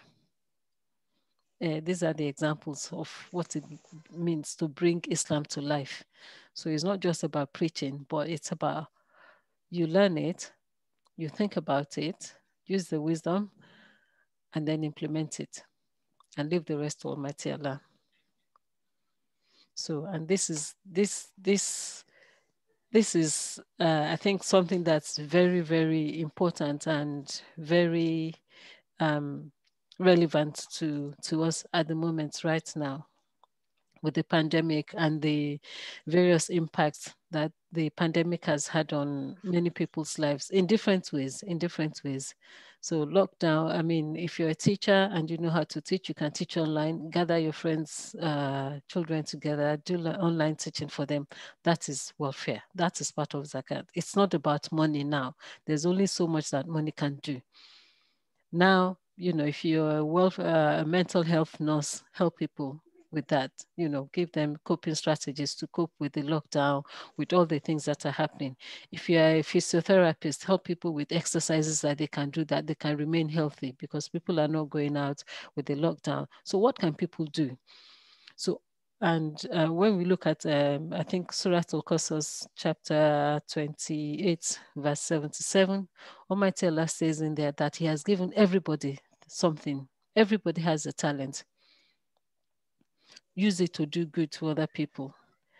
Now, this is time that each of us, myself first, will have to dig deep and say, what do I have? How can I help other people? People don't have to come to you to ask. And this is where, as Ustadh says, it's about using our wisdom of what's happening where we are. Let us use our wisdom to say, okay, where can I make a difference? Where can I make life easier for other people? How can I help other people to ease their burdens? Not many people will come out to ask out of dignity, you know, out of dignity. You know, so many times you go into a store, you know, you go and do your shopping. Every store now, almost every store in the UK now has a big box by the exit for food bank. If you do your own shopping, drop something in the food bank. You know, and that is a common sight now that we see. It's not something that, you know, was, you know, behind the doors anymore. This is a common sight now, you know, food banks, and everybody uses it. So, and also, you know, helping people with maybe their jobs or anything like that. You know, I think even if it's a good word, that I can speak comfortable words to people, good words, kind words to people, is good as well. You know, so I think this is something that's I don't mean to make it sound deep, but it is. So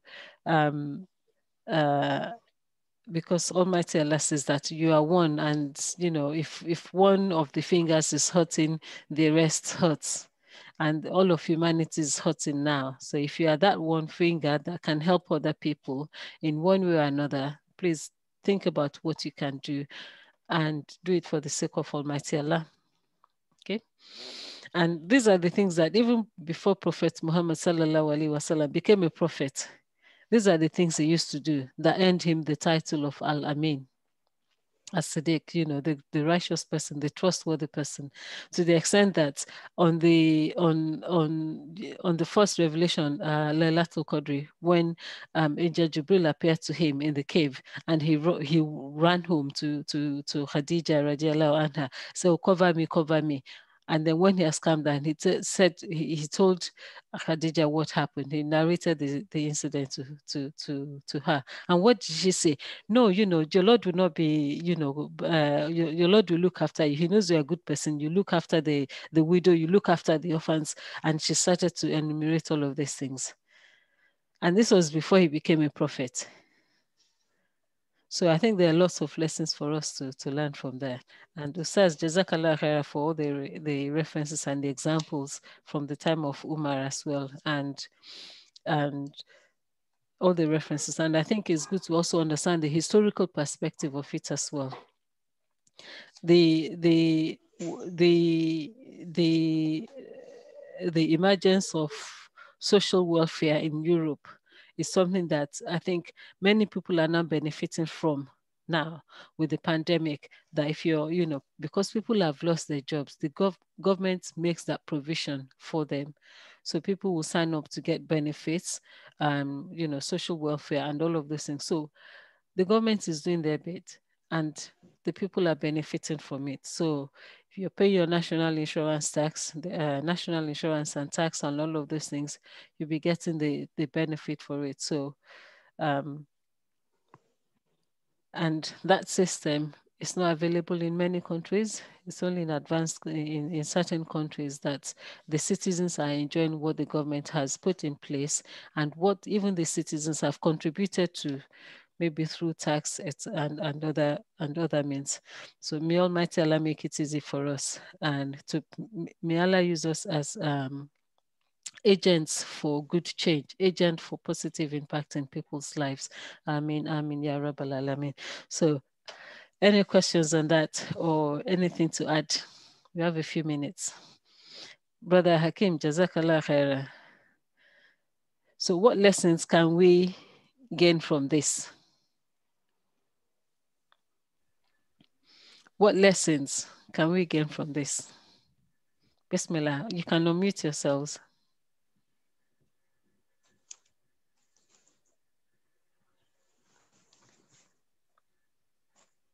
We'll start calling people now. Inshallah. We said we will make this interactive, so please do contribute. We are waiting. Hakim, I keep phoning you. Okay.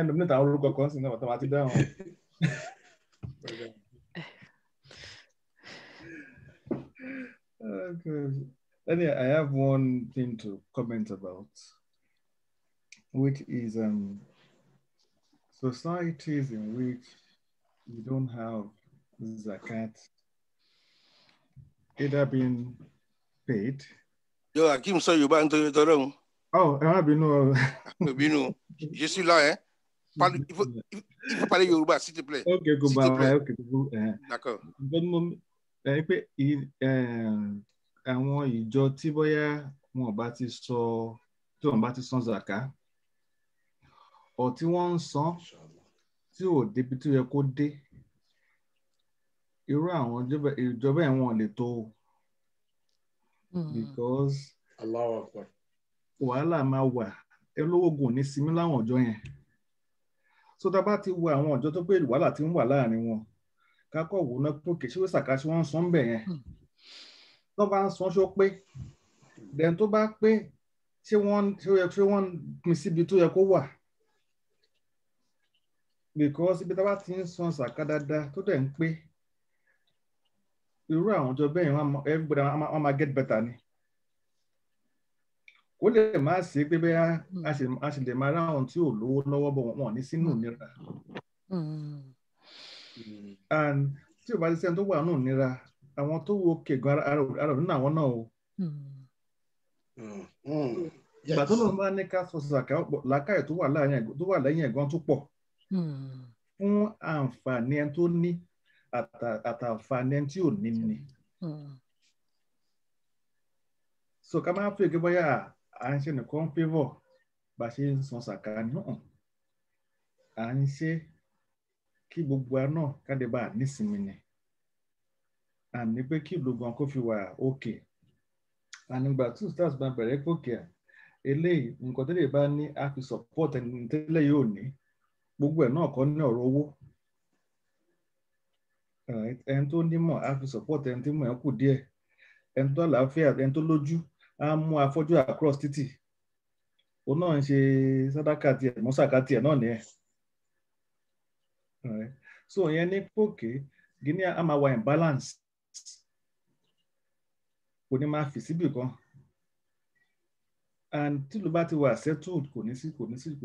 wàhálà fẹ́ nìkan kan and that tó bá padà sẹ́yìn náà díẹ̀ okay bóyá in the current times àwọn western world bẹ̀rẹ̀ sí ṣe nǹkan tí wọ́n bẹ̀rẹ̀ sí implement kìíní díẹ̀ ṣùgbọ́n àwọn àná bíi before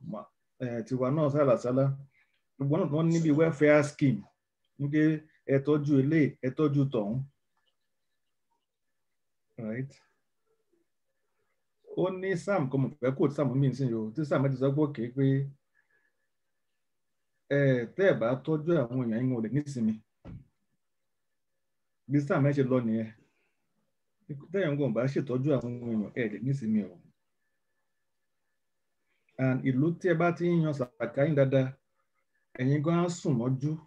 láì gba security ṣùgbọ́n tẹ́ ẹ̀ bá ti ṣe nǹkan tó yẹ kẹ́ ṣe ẹ̀ ń gbọ̀n lè sùn mọ́jú o ẹ̀ ní láti gba armored vehicle láti máa ṣọ́ yín ni òun ló wà Nàìjíríà ń sìn so ká ṣàkíyèsí pókè ibi tá àgbọn ti ń bọ̀ à ń ṣe mùsùlùmí aláǹsán sàkà but there's a problem inú bí sàkà yẹn bí a kò pé ni àbá àpín dáadáa so ẹ jẹ́ kí n dúró ń bẹ̀rẹ̀ náà for now. Allahu Akbar. Allahu Akbar. Jazakallah khair, brother Hakeem, fún example tí ẹgbẹ́ kalẹ̀ yẹn. And the whole point of zakat is purity. Zakat itself means purity. Because when we look at the Quran, I can't remember the verse offhand now. Almighty Allah told Prophet Muhammad sallallahu alaihi wasallam, command them to obey God, to obey Allah, command them to pray, command them to collect zakat from them so that you can purify them and seek forgiveness for them. So we see from here pé zakat nǹkan tó máa ń fọ nǹkan mọ́ ni. Gbogbo ẹni tó bá lówó sìn kò mọ bí owó yẹn ṣe jẹ́ tó fi rí. So many companies tó yẹ pé tá bá wo àwọn pension schemes àwọn companies míì nísìn mọ bí tí àwọn company yẹn invest pension sí. The more reason tó yẹ pé bàbá ṣe ń gba owó báyìí nísìn ká tètè máa fọ́ mọ́ income wa ká máa fọ́ mọ́ because àmọ́ journey owó yẹn tá bá trace ibi tó owó yẹn ti ń bọ̀ àmọ́ iye rìbá tán ti san sórí ẹ̀ kó tó di pé tẹ̀ wá lọ́wọ́ interest tán ti san sórí ẹ̀ kó tó di pé tẹ̀ wá lọ́wọ́. So àǹfààní wà ń bẹ fún ẹni tó bá ń san zakat ó ń fi ń fọ ìdọ̀tí ó fi ń fọ ẹ̀ṣẹ̀ ó fi ń fọ gbogbo àwọn ẹ̀gbin nǹkan kan bẹ́ẹ̀ yẹn kúrò nínú nǹkan t'Ọlọ́run pèsè fún ni. So kò kí n ṣe pé bóyá àwọn beneficiaries or recipients of zakat nìkan ni wọ́n rí èrè níbẹ̀ èrè tí ẹni tó ń san tóun náà máa rí nínú ẹ̀ ó pọ̀ gẹ́gẹ́ bí wọ́n ti ṣe sọ. Ìfọ̀kànbalẹ̀ tó dẹ̀ wà ń bẹ̀ fún everybody náà ó wà ń bẹ̀ because tí welfare tí social welfare bá solid tó sound kò ní sí ó máa reduce greed ó máa reduce crime because àìrí oúnjẹ jẹ ló máa ń jẹ́ kẹ́lòmíì resort sí àwọn nǹkan bẹ́ẹ̀ yẹn àbí àìríṣẹ́ àbí nǹkan kan tó máa keep wọn busy in a useful way ló máa jẹ́ kí wọ́n lọ máa ṣe irú nǹkan tó yẹ pé ó máa fa crime àbí ó máa fa nǹkan tí ò ní fẹ́yàn ní peace of mind sí. So kí Ọlọ́run ṣàánú gbogbo wa jazakallahu khairan. So ṣàrí ẹni tó tún fẹ́. Jazakumullahu khairan brother Abdul. bẹ́ẹ̀ ni mà èmi náà fẹ́ fi nǹkan kan fún tẹ́ bá gbà mí láyé o. Bismillah. Jazakumullahu khairan gbogbo àwa tí a sọ̀rọ̀ ó fò mí tẹ́lẹ̀ náà ni nǹkan tí ó jẹ́ àwọn nǹkan àǹfààní tí a fẹ́ rí níbi ọ̀rọ̀ zakat àbí ká pè ní welfare ó jẹ́ nǹkan bíi 8 àbí 10 àwọn afáàmì máa ń ka 10 àwọn míì máa ń ka 8 nínú àwọn nǹkan tí ẹ̀wà Ọlọ́run bá sìn bọ́rọ̀ Ọlọ́run bá ṣe rí nìyẹn Ọlọ́run bá òun lè máa ń kó sínú ẹ̀dá nínú ọkàn èèyàn so ló máa ń fi ọ̀rọ̀ sínú yóò fi ọ̀rọ̀ sínú yàn yóò wà ní kéèyàn sọ jáde inú èyí tí mo kọ́ fẹ́ kà òun ni brother Abdul kí mo kà yẹn wípé ibi tí wọ́n bá ti ń san sàká wọ́n ti díwọ́ àwọn ọmọ ará ìsá àwọn drums ẹ ti díwọ́ wọn ìlú tẹ́ bá ti ń san sàká ẹ ti dí lọ wọn òun ni first thing táwọn afá kọ́kọ́ kà wípé àǹfààní tí sàká máa ń ṣe ẹlẹ́kejì òun náà ni public interest wípé oníkálukú jẹ́mọ̀ tá a bá san sàká sí gbogbo wa lájọ benefit ẹ̀ pé òun lè yí tálájà káàsì yẹn kò ń ṣe pé àwọn tán san nìkan kò ń ṣe pé àwọn tí afẹ́fún nìkan gbogbo wa ni àjọpín ó jẹ́ nǹkan ẹlẹ́kejì ẹlẹ́kẹta òun náà ni pé a fi fọwọ́ wa mọ́ clearing up àbí refinery òun ni zaka jẹ́ fún owó yẹn èyí tó wá jẹ́ lẹ́kẹ̀ẹ́rin tó tóbi tó jẹ́ ńláńlá òun lọ́wọ́ bá sọ ní Suratul Asr yẹn ó ní kẹ́ńlá yẹ kúnnú dúlatan bayna al-aghniya'i minkum láti lè kó má bàa sí perpetual distribution láàrin àwọn olówó àtàwọn aláìní sẹ́wọ̀n kí ní ẹ̀ lọ́lọ́run sọ fún ànábì yìí pé ìwọ tó gbọ́dọ̀ máa kó àwọn ọmọbìnrin sọ́dọ̀ àwọn tó ń kó àwọn èrè tó gbé gbà láti bí ogun ìwọ gbọ́dọ̀ kó sọ́dọ̀ kó wá gbọ́ kó pọ̀ lọ́dọ̀ tiẹ̀ gbà àwọn aláìní lọ àwọn aláìní pọ̀ta tí wàá pín fún wọn kó sọ́dọ̀ kí ní ẹ̀ lọ́lọ́run sọ fún ànábì sallallahu alaihi wasallam so inú àwọn nǹkan tí ó kù ṣẹlẹ̀ ní pé àlùfókù àwa fẹ́ràn ara wa nítorí pé tèmi bá ní nísìsiyìí tí mo fún ẹ tẹ́lẹ̀ tọ̀hún náà ní tó fún wa àjọ fẹ́ràn ara wa ìfẹ́ ò máa pọ̀ ìfẹ́ ò máa rá láàrin wa yóò máa yí lọ yóò máa yí bọ̀ ẹlẹ́kẹ̀ẹ́fà níbẹ̀ ibtiga wajhillah òun ní pé ẹni tó ń san sàká ojú rere Ọlọ́run ní wá ojú rere Ọlọ́run ní wá àti ìyọ́nú Ọlọ́run ẹlẹ́kẹ̀ẹ́je òun náà ni nasrun lidinillah ìyẹn fi ń ran ẹ̀sìn Ọlọ́run bá lọ́wọ́ nítorí pé nígbà tí èmi ní ìsìn tí mo jáfa tí mi sọ pé torí pé mo jáfa tèmi náà mú owó jáde tí mo yọ sàká ní owó mi àwọn yòókù ìsìlámù tí a sọ fún mo sọ fún ẹnìkan fún yíyó mi sallallahu alaihi wasallam tó sọ fún ànábì pé ànábì má jẹ́ kán bá mi wọ̀n sórí láti bí àpáta bẹ̀yẹn sí àpáta bẹ̀yẹn ẹ bá mi kó kíni sheep ẹran ewúrẹ́ ẹ bá mi kó síbẹ̀ ó kó débi ẹ̀ Ọlọ́run mọ iye àwọn tí wọ́n wá láti ìlú ẹ̀ padà tí wọ́n á gbà ìsìlámù ẹ̀wọ̀n tánàbì sí ẹ̀wọ̀n tó bí so bí o ti rí ni ẹ tó pé èèyàn fi rìn ànábì fi rìn ẹ̀sìn Ọlọ́run bá lọ́wọ́ mi èyí tó wá jẹ́ ńláńlá tóun náà tó tóbi tó jẹ́ lẹ́kẹ̀ẹ́jọ tó jọ ibẹ̀ ni màá dúró sí òun nípa ẹni tó bá san zàká adùsù ìní ìmọ̀tìláì Ọlọ́run ní wàá mọ̀dé ní ìmọ̀tì rabbika fàájì ṣébí tọ́lọ́run ṣe fún wa la fẹ́ yọ mú ẹ̀ tẹ́nì kankan mọ̀ sí so àǹfààní oúnjẹ àǹfààní fún ẹni tá a fún oúnjẹ àǹfààní fún tá a fún yàn so bí o ṣe rí nìyẹn Ọlọ́run mọ́ṣá ìgbàgbé sì fún wa láti nẹ́bí lọ́dọ̀ Ọlọ́run.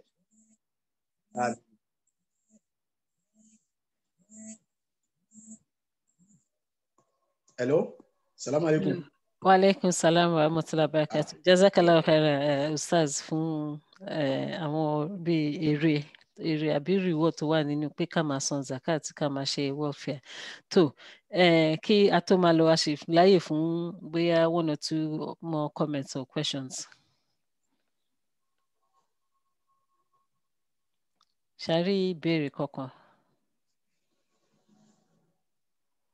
Ó dáa.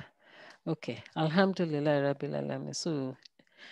adúpẹ́ lọ́dọ̀ Ọlọ́run. Ustaz jazakallah khaira, brother Hakim jazakallah khaira for the reference. Everybody náà gbogbo yín lọ́kùnrin lóbìnrin adúpẹ́ lọ́dọ̀ Ọlọ́run tí Ọlọ́run yọ̀ǹda fún wa láti ṣe ilé. Ọlọ́run jẹ́ kí ó wúlò fún wa kí ọba níbi tí ó lè rè. Gẹ́gẹ́ bí Ustaz ṣe sọ pé tọ́rífà sí khutbah tí Ànábì Muhammad sallallahu alaihi wasallam ṣe tó ṣàlàyé fún pé bí zaka bá ṣe ń ṣe zaka ní bá ṣe ń ṣe welfare ni o ṣé mo jíṣẹ́ fún yín o táwọn náà dẹ̀ ni pé yes òtítọ́ ló sọ bí Ustadh náà ṣe sọ ń sìn lórí pé ní SAFARA Insights ṣáwọn sọ fún yín o gbogbo adẹ ni a gbọ́ so èmi náà tún rán gbogbo alétí lẹ́ẹ̀kan sí pé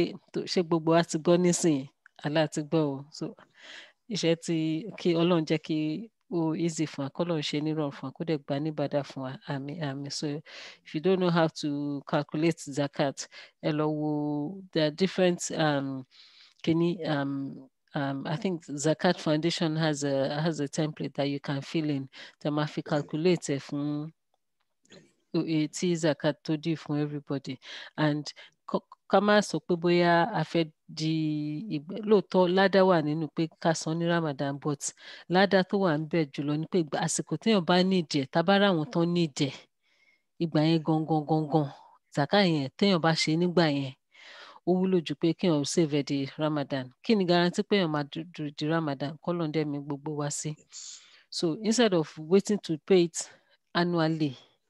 ẹni tó ti ń gba owó oṣù for example sí kó máa wò kó tètè máa ṣe mọ́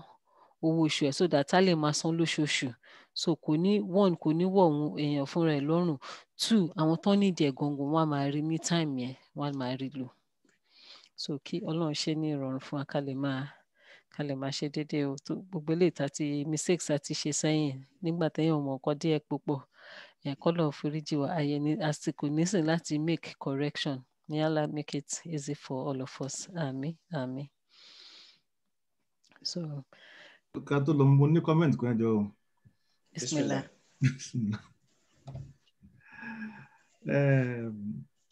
Ṣé pé tá bá tún là ń san zaka bá yan zaka ó fún wa ní ṣé advantage ní kí n pè ní láti wò bí nǹkan tá à ń kó jọ because nǹkan tó bá kó jọ zaka ò sí lórí ẹ̀ right so nísìnyí mo fẹ́ ṣe example tó burú gan bí nísìnyí o kí n bá jẹ́ madam mo ń ṣọkùnrin nísìnyí o tí mo níbi 2000 shoes ó dẹ̀ gba yàrá kan right bóyá àbí kí n jẹ́ Mr. Dino Melaye mo fi wọ́n yàrá kan ṣe bàtà tí kò dẹ̀ mo dẹ̀ ń wọ̀ mo kàn ń wọ̀ lẹ́ẹ̀kọ̀ọ̀kan ni so at the end of every year I'm due for zaka on those things because asset mi ni wọ́n mo dẹ̀ ti ní wọn for the whole year right so the encouragement fún mi ń sìn ní pòkè nǹkan tí mo kó síbẹ̀ mo fi tá owó down ni owó yẹn wúlò fẹ́ lòmíì ó wúlò láti ṣe nǹkan míì but owó yẹn ó wà wasted mo tó wà ní because for 5 years I might not touch one of those shoes ó dẹ̀ wà ń bẹ̀ or mo kó aago jọ bóyá Rolex ni bóyá Cartier ni mo wá fi ń ṣe showroom nínú ilé tí wọ́n bá fọkàn sí pòkè bí zaka gan ṣe rí in Islam ó fẹ́ discourage èèyàn láti máa kó nǹkan tí ò need right so a lè free owó yẹn láti ṣe nǹkan míì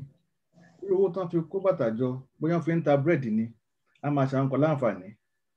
bó ṣe wà nù showroom àti storeroom ẹ kò sẹ́ni tó wúlò fún so it's more for us to láti máa ronú nípa nǹkan tá a fẹ́ máa kó jọ ẹ̀ẹ́dílé mi Nàìjíríà mọ́tò bí a tó 10 kò dẹ̀ tí nǹkan wà ń bẹ̀ so ká lè bá a fi ṣe àkíyèsí náà ní pòkè look there is the benefit ní pòkè gíní yẹn kó jọ owó yẹn free láti ṣe nǹkan míì ni bóyá ẹ kó fún àwọn tó fẹ́ kọ́ school ni o bóyá àwọn tó fẹ́ kọ́ mosque ni o ó ṣàǹfààní fẹ́ni tó ní ju kó fi ṣe showroom nínú ilé tiẹ̀ lọ so ká tó ṣàkíyèsí sí àwọn nǹkan tá à ń kó jọ.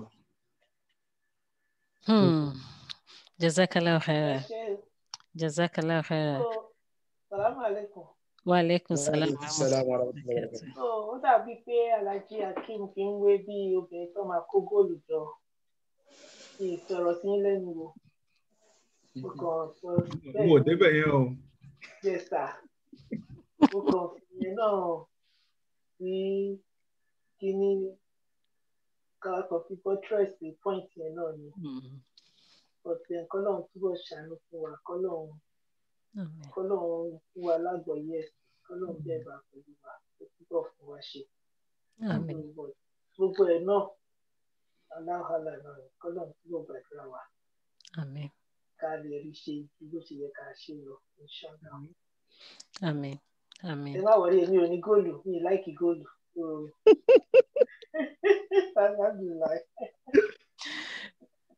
Jazakallah khair, sister Tinike. In fact, Sherry topic I discussed Lini, I think it's like lifting the bonnet of a car and you find many things. Nibe. Because I think it was last month, some of you will know, I had a clear out because so it's like for every week I would take something out and give them away. But lockdown, what day? Those things are there. And why reflect as we're doing now? Lockdown, they say the charity shops are closed. You can't give those things away.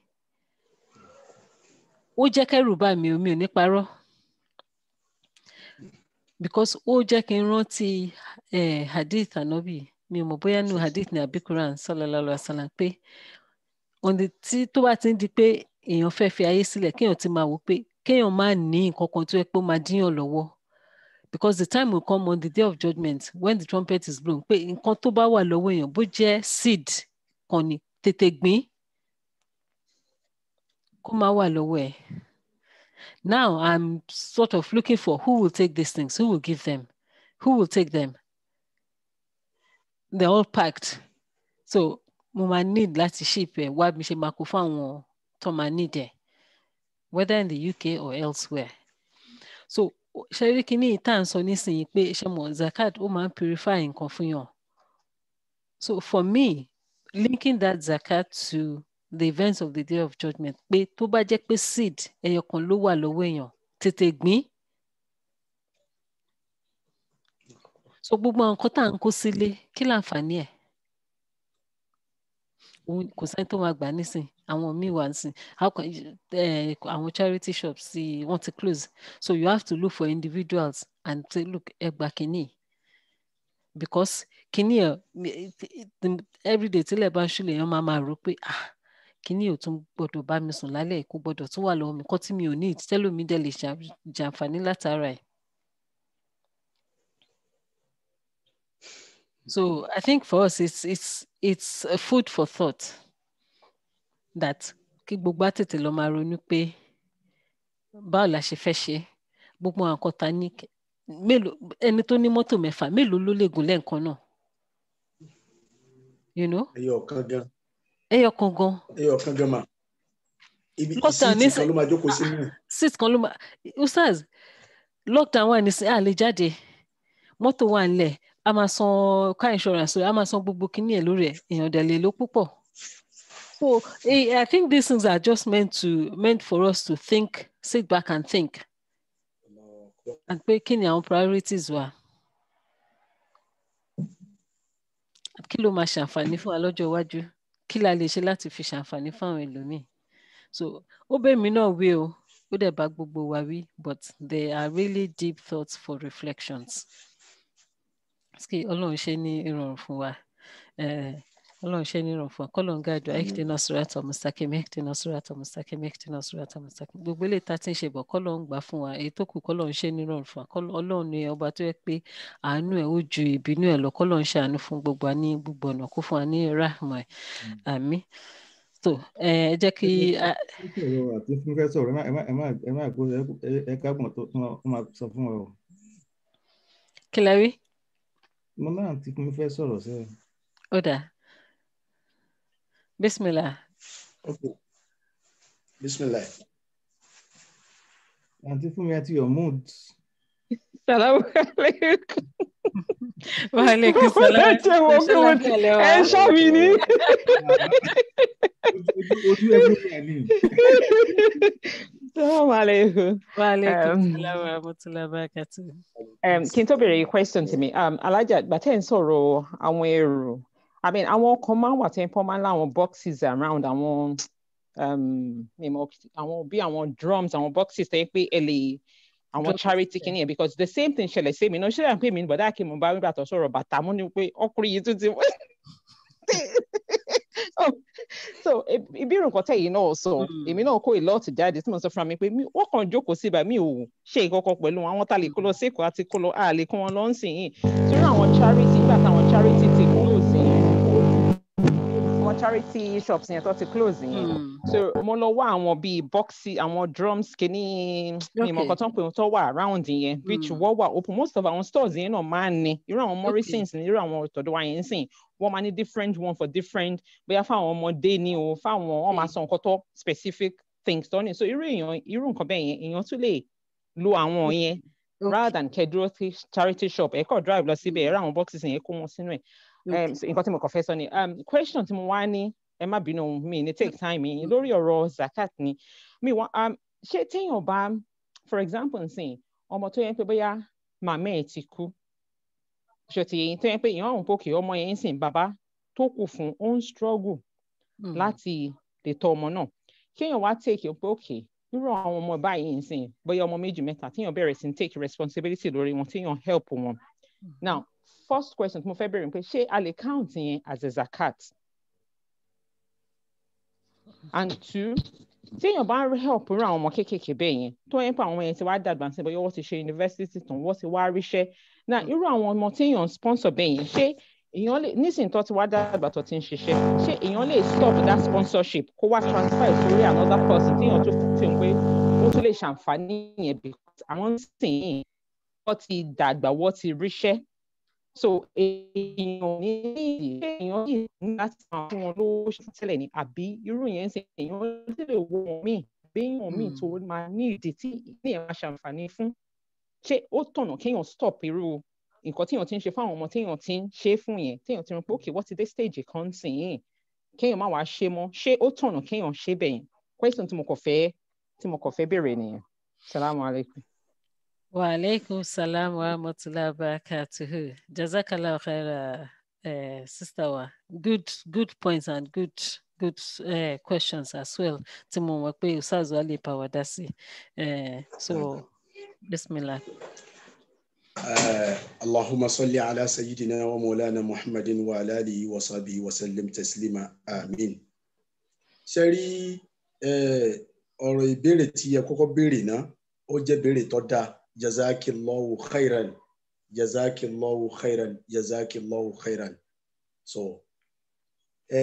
ó jẹ́ ọ̀rọ̀ tí àwọn àfáà tí wọ́n ti sọ̀rọ̀ lórí ẹ̀ dáadáa ọ̀rọ̀ tó dẹ̀ yanjú ni. Ibi tí wọ́n ti gbé òun ni ẹ jẹ́ kí n ti gbé ẹ má bínú pé máa gbà yín lásìkò díẹ̀. Ibi táwọn ti gbé ni wípé ọmọ tí à ń fẹ́ tọ́ yìí wọ́n inheritance owó àbí mọ́tò àbí ilé àbí properties lápè ní properties lápèjúwe lọ́dọ̀ àwọn òbí wọn ti lọ ìyá ti lọ bàbá ti lọ wọ́n wá kó àwọn ọmọ yìí sọ́dọ̀ tèmi. Ibi táwọn àfáà ti gbé ọ̀rọ̀ ìbéèrè tẹ béèrè yẹn bó ṣe dáa tó nìyẹn o so wọ́n wá kó wọn sọ́dọ̀ tèmi wọ́n ní kí n máa tọ́jú wọn owó wọn properties wọn wọ́n wá kó fún mi wípé inú properties yìí ní kí n ti máa sponsor àwọn ọmọ yìí. Àwọn àfáà wa sọ pé ṣé èèyàn lè yọ sàkámbì owó yẹn nítorí òun lọ́lọ́wọ́n bá ọ̀rọ̀ yìí lọ́lọ́wọ́n bá sọ nínú ìbẹ̀rẹ̀ Suratul Nisa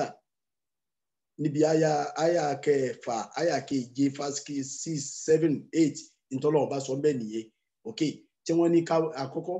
tí a lè mọ owó yẹn tá a fẹ́ mọ sponsor wọn yẹn ṣá lè yọ sàkámbẹ́ ṣé ẹni tó ń sponsor wọn yìí sóhun náà lè yọnu owó ìkọ́ náà jẹ kọjọ mẹ́kọ́ jẹ kó fi ṣàǹfààní fara tiẹ̀ yàtọ̀ fáwọn ọmọ yẹn. Ok, ní táwọn afáwa sọ ni wípé àkọ́kọ́ ni wípé àwọn ọmọ yìí ẹ jẹ́ á padà lọ síbi òfin tó de sàká. Òfin wo ló de sàká? Àkọ́kọ́ òfin tó de sàká òun náà ni al-Islam. Ok, àwa wò ní sàn àwọn ọmọ yìí àwọn méjèèjì jẹ́ mùsùlùmí. Ok, sàká ti tọ́ lórí wọn báyẹn. Òfin ẹlẹ́kejì tó dé sàká òun náà ni albolog òun náà ni kíyàn dé kó ti bàlágà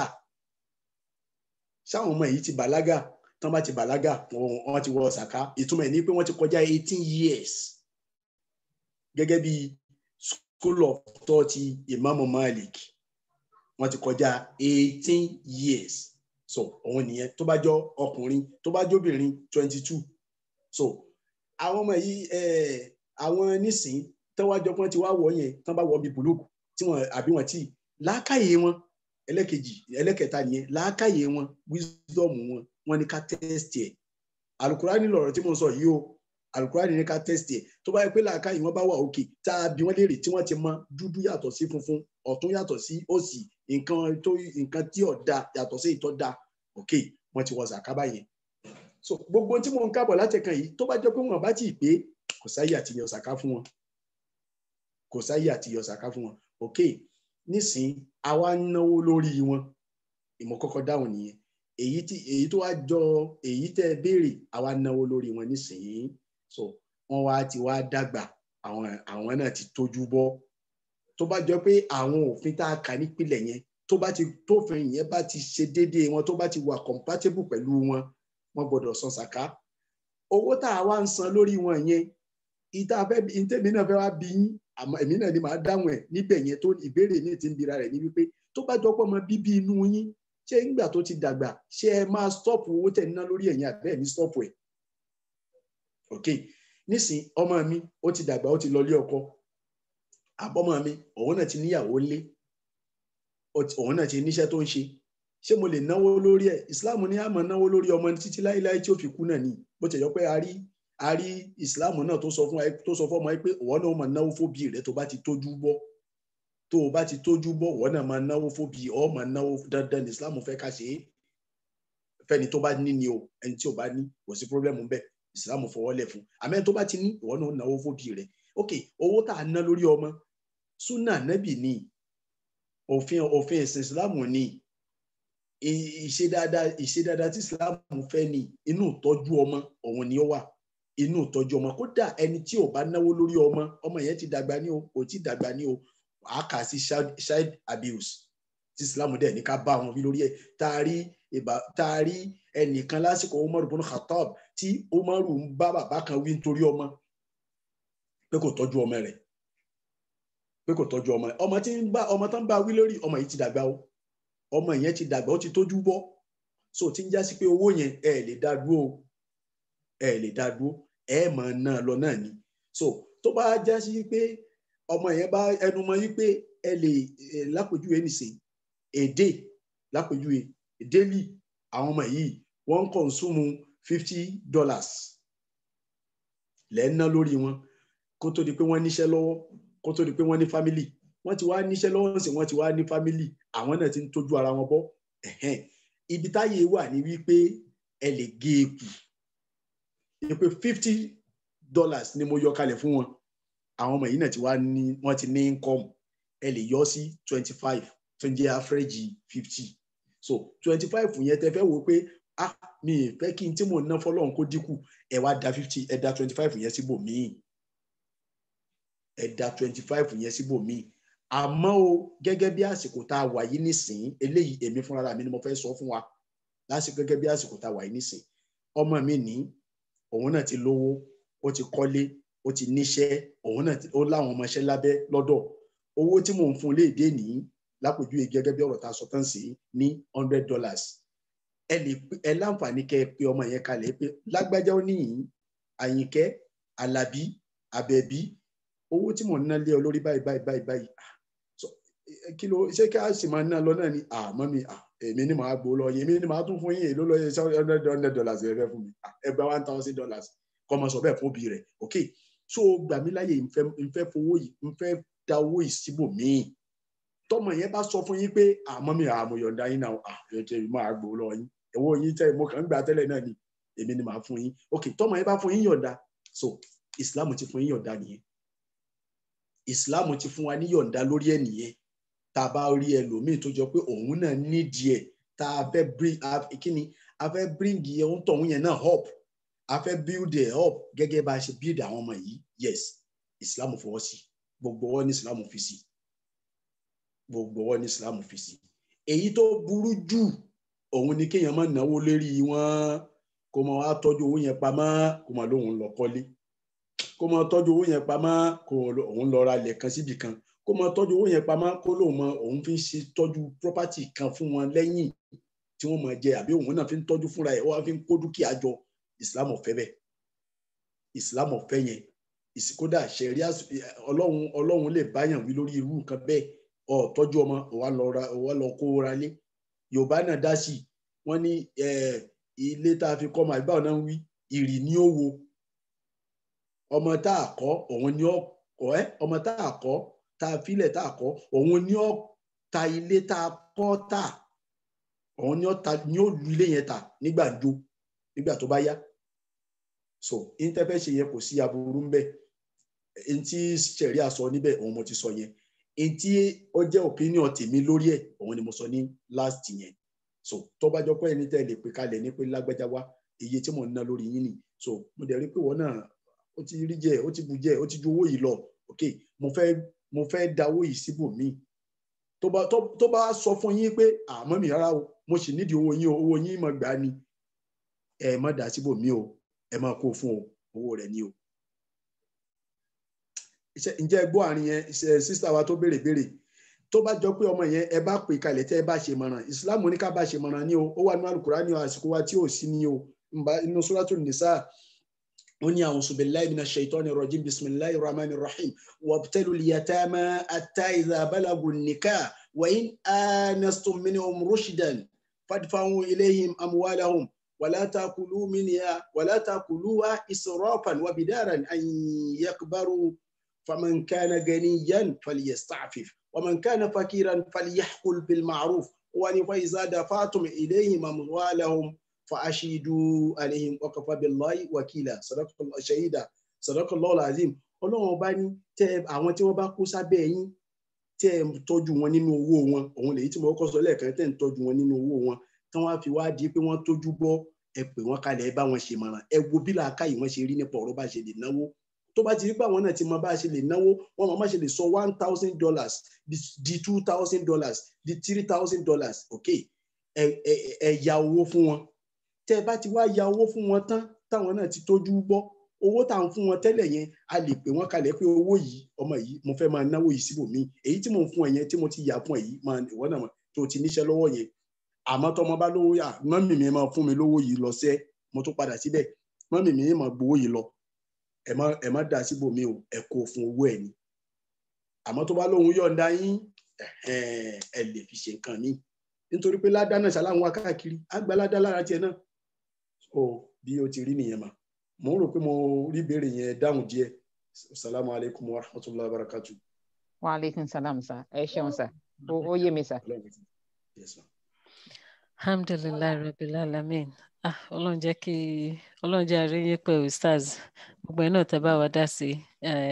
Alhamdulillah, jazakallah khaira.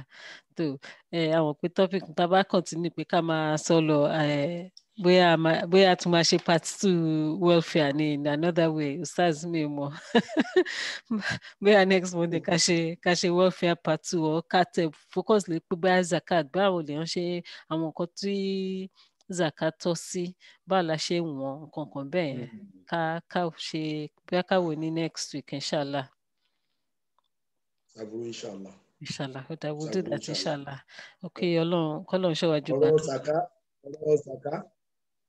Yes ma, ẹ má bínú pé mo interrupt yín. Ọ̀rọ̀ sàká bígbà tí wọ́n gbé Ànábì Musa alayhi salatu wassalam tí wọ́n gbé lọ bá màmá rẹ̀ nígbà tí wọ́n ń wá ẹni tó máa breastfeed ẹ̀ níjó ní. Bẹ́ẹ̀ ni ọ̀rọ̀ sàká rí, nítorí pé ntí Shariatul Islamiyya òun náà ni olúwẹ̀ kọ́ ní yunifásitì, òun la fi ṣe bachelor degree. Anything tó bá ti pertain mọ́ as-salat, az-zakat, al-hajji, as-siyam àti gbogbo orú nǹkan bẹ́ẹ̀. So ọlá pé àsìkò wa kéré ni ò jẹ́ ń sọ́jú mo ṣe sọ yẹn lọ, ẹ ká yàn nàná jù bẹ́ẹ̀ lọ, nítorí bí ìgbà tẹ wá gbọ́mọ kíyà rẹ̀ ní lórí lọ́dọ̀ mi. So kọ́lọ́mọ ṣàánú wa, kọ́lọ́mọ tó ṣàlékún knowledge wa. Àmín. À ṣe kò sí problem, because ó dàbí pé bí a ṣe ṣe lè ní ó wà practical gbogbo alárí nǹkan mú níbẹ̀ pé tó mo lè lo eléyìí ṣe mọ̀ so ó wúlò ọlọ́run á jẹ́ kẹ́pẹ́ fún wa á tún máa rí yín lò dáadáa ọlọ́run á bá wa fi ìmọ̀ kún ìmọ̀ yín so a lè ní pé ká máa sọ̀rọ̀ lọ títí time ti lọ where we've spent more than 30 minutes extra time dẹ̀ ní èyí tá à ń gbá yìí nísìnyí but alhamdulillah that Almighty Allah has made it beneficial for all of us. Jazakallah khaira, brother Hakeem, for gbogbo references tí ẹ ń bá wa post síbẹ̀ yẹn and for everybody náà tẹ bá wa ṣe sùúrù fún wa àmọ̀pàgbà yín ní àsìkò ní púpọ̀ lálẹ́ yìí but ẹ wò pé tó ọlọ́run ní gbogbo wa bá ṣe òwò kí ọlọ́run gbà fún ní ìbádà fún wa àmín. Jazakallah khaira, gẹ́gẹ́ bí a ti ṣe sọ next week inshallah next Monday we'll do welfare zakat part 2 inshallah. But kototo Monday inshallah on Saturday we'll continue with the tafsir of Surah Kaf part 17 where we start to look at it from I think verse 46, 47 last time we did 46 so we'll look at Surah Kaf verse 47 on Saturday inshallah, so we hope to see you then and do join us on Monday as well. Assalamu alaikum wa rahmatullahi ta'ala wa barakatuhu. Ustadh Efwani Adura. Bismillahir Rahmanir Rahim. Rabbana taqabbal minna innaka antas samiul alim wa tub alaina ya maulana innaka antat tawwabur rahim wa hadina wa وفقنا إلى الحق وإلى طريق مستقيم. ربنا هب لنا من أزواجنا وذرياتنا قرة أعين واجعلنا للمتقين إماما. بسم الله الرحمن الرحيم. العصر إن الإنسان لفي خسر إلا الذين آمنوا وعملوا الصالحات وتواصوا بالحق وتواصوا بالصبر. سبحان ربك رب العزة عما يصفون وسلام على المرسلين والحمد لله رب العالمين. آمين آمين. ألا تقولوا أبا بواو. Amen. Assalamu alaikum wa rahmatullahi wa barakatuh. We'll see you on Saturday, inshallah.